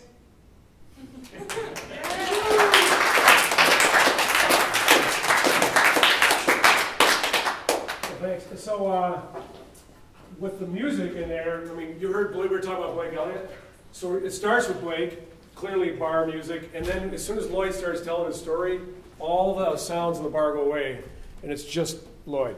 And what's probably going to happen in there when our score is made for the whole movie, there'll probably be some sort of, it might be just stay like it is, or I might opt to put a drone in there, because when Blake's tune fades away, we put it that way, there'll be this other thing waiting for it. And it'll just be this thing. And then when he gets up and leaves, then the opposite happens. Could be kind of fun. But anyway, that was 6 hours on whatever day it was. And then we had lunch and moved on, you know. That guy that played Lloyd, who is he? He's fabulous. Yeah, he's a professional actor, Will Young. He's been in a lot of movies, a lot of shows. I met him at the Purple Rose Theater Company in Chelsea, which I hang out at a lot. And he's been in a bunch of my movies even. But he was in Super Sucker. Did anybody here see Super Sucker? I'm just curious. Yeah, that doesn't surprise me. How about Escanaba in the Moonlight? Yeah. Okay. Well, Jeff Daniels wrote Escanaba in the Moonlight as a play. And I saw it as a play and laughed my butt off and told him to make a great movie. He agreed, and he let me be the director of photography of Escanaba and Moonlight, the movie. And Bob did the editing on it, shot it in 35 millimeter. And then a year later, he had written a screenplay called Super Sucker. And it was about a vacuum cleaner salesman who, I don't know, it was kind of ahead of its time a bit. But nobody's ever seen it. And if you watch it, it's really a funny movie. So anyway, Lloyd's in that. There's a scene of Lloyd naked in a rubber raft in a basement, which I can't get out of my head, even now. It's very disturbing. But anyway, so that's where I met all these guys. And it's part of a community, just like technicians and crew and everything. It's like talent's the same thing for me. I'm able to write this stuff for Larry, and I know how he thinks, and I know how he talks. So generally it comes out about right, you know. If I was working with a brand new actor, it might be a different thing. I might have to do a little more homework on it, you know, whatever. But, well, does anybody else have any questions or thoughts? Picture is locked, you say? What's that? Picture is locked? Yeah, picture's locked pretty much. Well, locked is a relative term. Before I hand it to my scorer guys in Grand Rapids, it's supposed to be locked, obviously. So I think we've sent 3 drafts off to them so far, and probably get another one out this weekend. They're fundamentally the same, but they're tweaking it here and there. And there's stuff that's a little shorter than maybe he thought, or maybe a little longer now. But we owe it to him to keep him current anyway. But at the end of the day, he's coming up with the right mood for the thing and hitting the high points. He's using a sampling device that samples instruments, so it's all that kind of stuff. So it's a real cello that's been sampled, and it's that kind of stuff. And he's very good at it. He did the first movie too. But I can't wait for that to happen. By the way, we're going to have a screening, theoretically, of this movie in a month at the State Theater. But we just shot this thing in September, so yeah, that's pretty big. Yeah. And we're doing sound. Bob and I are working on, well, he's doing most of it. And I keep assigning him crazy things that are hard, like a lot of CGI kind of stuff where we're repairing things or getting people out of shots and stuff like that. And but he's good at it. He knows he can do it. I know he can do it. So there you go. And it makes the story better. So at the end of the day, that's what it's all about. So hats off to Bob for putting up with all that, too. He's been at my studio for... what is it, 22 years now or something? So it's been a while. So, all right, well, that's kind of unless, Dan, Dan's part of the crew, hang on a second, the crew that is here that works with me, you met Amber, Dan Pearson's here, he's on our gaffing, are you the gaffing world or gripping world? I forget. Well, actually, that's something I wanted to mention, is that I was, technically listed as second gaffer on this movie, but on Rich's cruise, we have such a small crew that, I do gaffer work, I do grip work, I do anything that is necessary. Gaff and grip world are pretty interchangeable on Rich's sets, and that makes it nice. You don't get bored. Well, you never get bored on a movie set anyway, but you get to do a lot of things that you're not so locked into it as you might be in a larger production. Right. And Grip and Electric is in the same truck in my world, too. Right. So they're like Dan's been on a ton of shoots with me, and he knows where stuff is in the truck. By the way, Dan, I'm missing a mag light about that long, black one. Yeah, you mentioned that. It's in my basement with the coat that you think. Yeah, okay. Yeah. And then Colin was here, but he left. Is that what I heard? And I guess, and most of these guys are out and about, they're out doing stuff. But anyway, I thank those guys that are here especially. But it's a great crew. And what's fun about it is because we eat 3 meals a day together during the shoot, it's really quite pleasant, and you really get to know people, and you get to know, you get reminded why you're hanging around with these people. It's a sense of family. It really is. And that's kind of often a cliche, but it's totally true on this thing. And one night, I should tell this story. We were done one night out on Highway 29, and we had done the night stuff, and it was full moon, right? And it was, we were hearing coyotes like that whole night, circling around. And it was a scene where Kimberly screams in the woods at night. And that's what triggered these coyotes to get a little closer somehow. So people were starting to wind up their stuff, and we were all kind of taking off. And Amber and who else? Was anybody else there? Or was it Henry or somebody? I don't remember. People were going to start wandering off. Anyway, we went up to where we had just been shooting, and I had this flashlight that Dan's stolen from me, and it was a really good one that focused nicely. And I spotted this, Amber and I were sitting there in the middle of the night in this middle of this woods, and there it was, and here was this coyote just sitting there, just barking at us. Just chirp. Just not panicked, not freaked, not aggressive, not anything. It was just barking at us. Did you have that lady from Chicago on the set? Was she? No, yeah, no. Don't shine that light in his eyes. Yeah, you need sunglasses on the coyote. Yeah, that's a good point. No, this was behind it. After the movie's done being shot, you can get away with anything. You can kill stuff right and left. But it was a really special moment, and we had some pretty good audio recording of him barking up there, but it was just cool. And then there's a scene where we have a deer heart that Lorna, the lunatic, throws away from Hank's refrigerator. And there's a lot of subplots in this thing, but we had a frozen deer heart as a prop, a real one. It might have been a pig, but in the movie it's a deer heart. And so we offered that up. Chelsea Tanner, I think, ran that up, one of our PAs, and chucked it in the woods where this coyote was. And it took a day or two to thaw out, and then it was gone. And so we made friends with our little neighbors, and it was kind of cool, special time. So that anyway, that's sort of it. Now it's in the edit room, and theoretically in a month people will like it. And quick question on weapon protocol. Obviously, these guys have the weapons. You had somebody who was in charge of that. Yep. Everybody's aware of that protocol on the set. But what about when you had the Benzie sheriffs on the set? Did you have a different protocol because they had their own guns? They were never on the set. Oh, they weren't. Okay. No, they actually handed us keys. It's unbelievable. To the cars. Mm-hmm. And we had, I have a pistol, a Sig Sauer 229 cop pistol. It's a stage theater pistol, so it can't shoot anything that way, even though it looks like it is. And that's what we arm our deputy with. The only actual guns that were out there were the prop guns, like the ones you saw these three clowns carrying in. One of those was and I kind of forgot about it until just now, it's a double-barreled shotgun that would belong to my grandfather when he was a kid. It's a 10 gauge from the turn of the century. You can't shoot the thing anymore, but it's in there too. Sort of an homage to my grandfather. But anyway, we always had one of our crew, Andrea, was in charge of making sure everybody knew that this thing was empty because we don't want any trouble. And we did have what looked like live ammo in a scene, but it was actually reloaded ammo with no firing pin and no gunpowder in it. It was just buckshot in a reloaded 12-gauge shell or casing. And then we had another scene we wanted to shoot of the gun discharging, a different shotgun firing.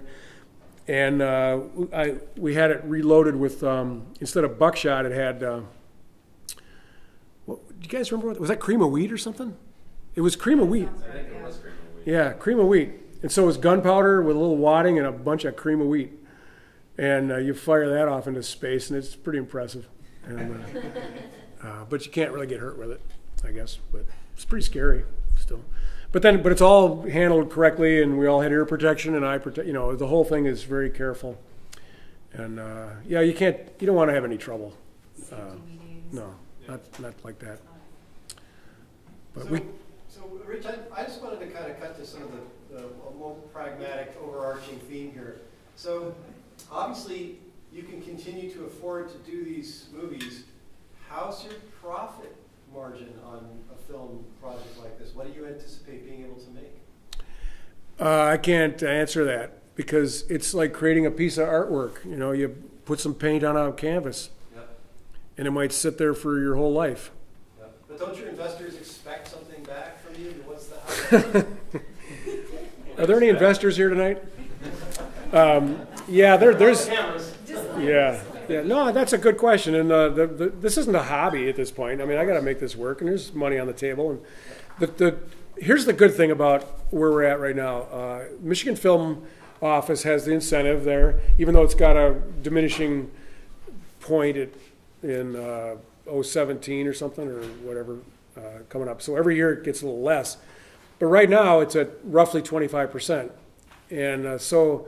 If you just take any average investment right now, and if it gets you 6%, you're doing pretty good, kind of. So the way I look at that is I got 4 years to figure out how to sell this thing. Because they do get 25% back as an incentive. And so that helps a lot. It helps that math work. I'm not trying to avoid it exactly, but it's a huge risk. This is a giant risk every single time. And some of them make it better than others, and I can't explain why one would or why one wouldn't. It doesn't. I don't know that. So it's a huge risk. All the investors they're supportive of me. I'm one of them too, so they're not paying my freight, and so it's not like they refer to it as eating your own cooking when you are an investor along with them, and basically they're covering all the other costs, and it works out like that. So when they know that I'm vested like they are, even more so, then they kind of go, this is cool, it's kind of fun, and we get to come visit the set, and and he's not, I'm trying to we work hard at this. We take it seriously. We're professional at it. Whether it sells or not it's like setting up a car wash on the corner. You buy a piece of property, you hire an architect and a builder and go through all the licensing, and then right when you launch it, you find out somebody put another one on the other corner, that's cheaper or better or whatever.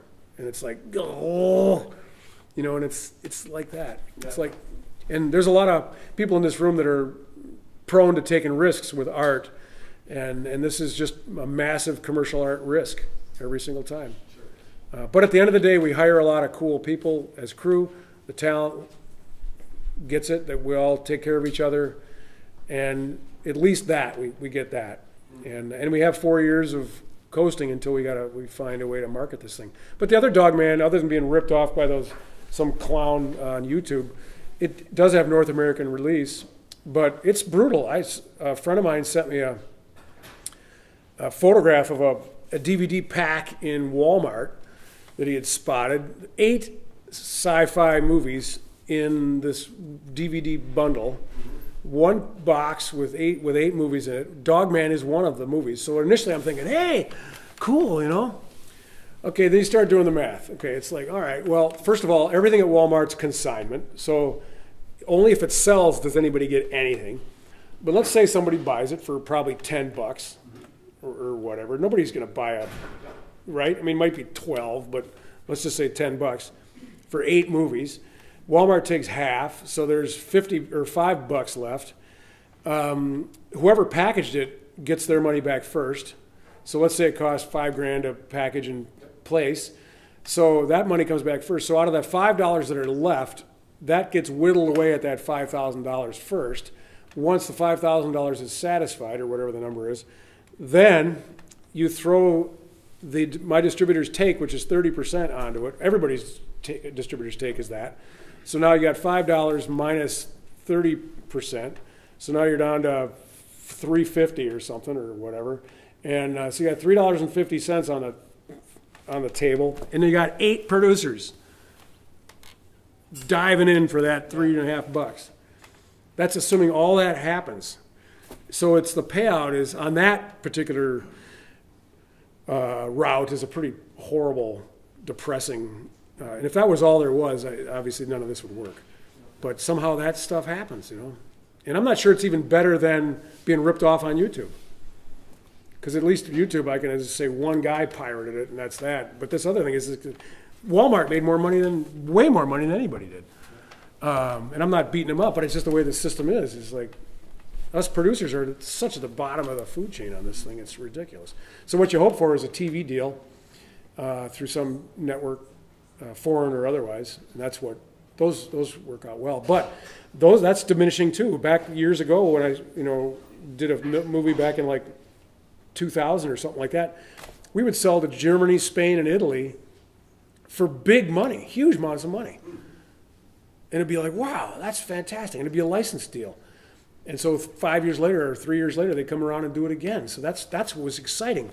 Today, those same markets are paying 6% of what they used to pay because the market is so glutted up with stuff. And I don't know, it's weird. Yeah.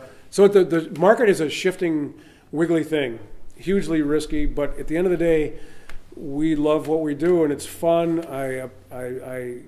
I get such a kick out of it. And as long as I can wrangle these investors into going and playing the game with me, they know it's a risk. A lot of them are in the oil and gas business, and they're used to big risk. You know, they get nothing. At least I get 4 years of 6%. You know.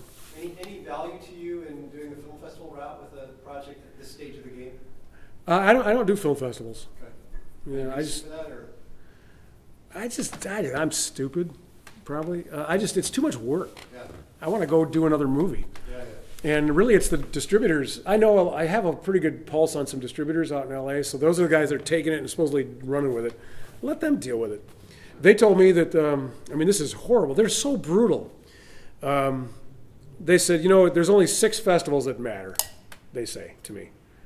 So if you get into Toronto, Sundance, Tribeca, LA, and one other one, if you get, or South by Southwest, one of those, like there's 6. Any other ones, we don't even bring it up.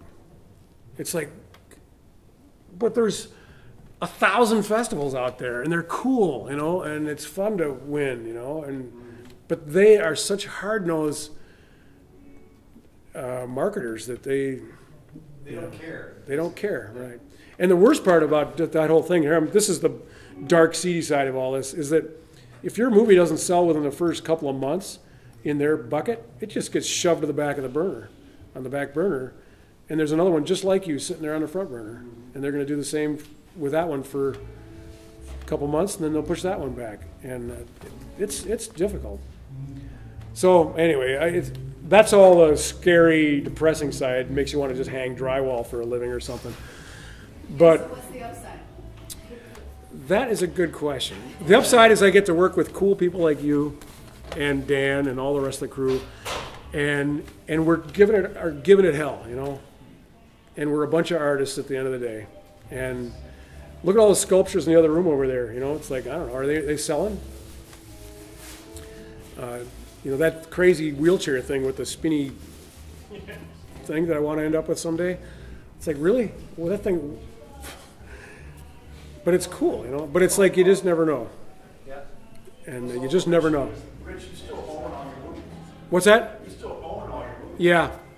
So Yeah. You've never let go of ownership. You still own it. Right. So that's. You could resell them some other day. Yeah. And it's interesting. I directed Ernest Borgnine 4 times, and there was a company that said, "Hey, we're trying to acquire all Borgnine's movies." I'm going, "Wow, yeah, that's interesting." And they're fun movies. The guy's amazing. He passed away 2 years ago now, but at age 95, he was an amazing man. I miss him terribly. But they wanted, again, marketing people. They want, "Hey, Borgnine movies, that'll sell." And okay. But that deal didn't quite get, we haven't done it yet, but it's still out there, I guess. So you just never know what rock these crazy marketing people are going to trip on. But in the meantime, we just plow ahead. So the upside, we're honorable. We do the right thing. We work our asses off. We have a lot of fun, and we create the best product we can, and we just hope for the best. And if we really do it right and we luck into the right timing and the right market, theoretically the investors make money and they roll it again with us. And that's that hope, that wonderful thing that we have called hope, right? Here, here. Oh. I want to just thank Rich for coming in and doing this with us. And before you clap, it's just we need more of this. We need more hearing from people with experience and just even in this way of being kind of involved in the project and seeing what happened and how it was done, really helpful, really great. Cool. So, Rich, thank you so much. Well, my pleasure. Thank you, Dan. And even though Dan's operating in a vacuum half the time, he wants to have help. Yeah. So anybody that wants to give him a hand. Helping you out. So there's dancing and more hanging out. You know, feel free to hang out here. We're done tonight. Thank you so much for coming. Yeah.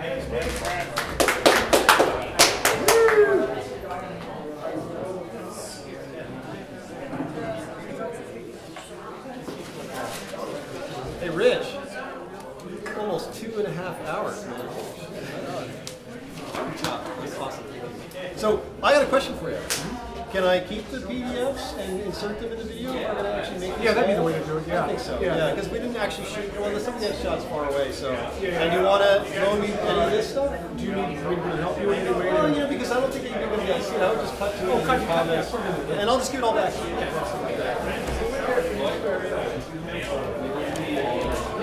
Oh, I had a count. I had a count. Oh yeah, sorry. Maybe pocketed? Where's where that flashlight went? There it is. Yeah, it's no, I had well, initially I had this I still have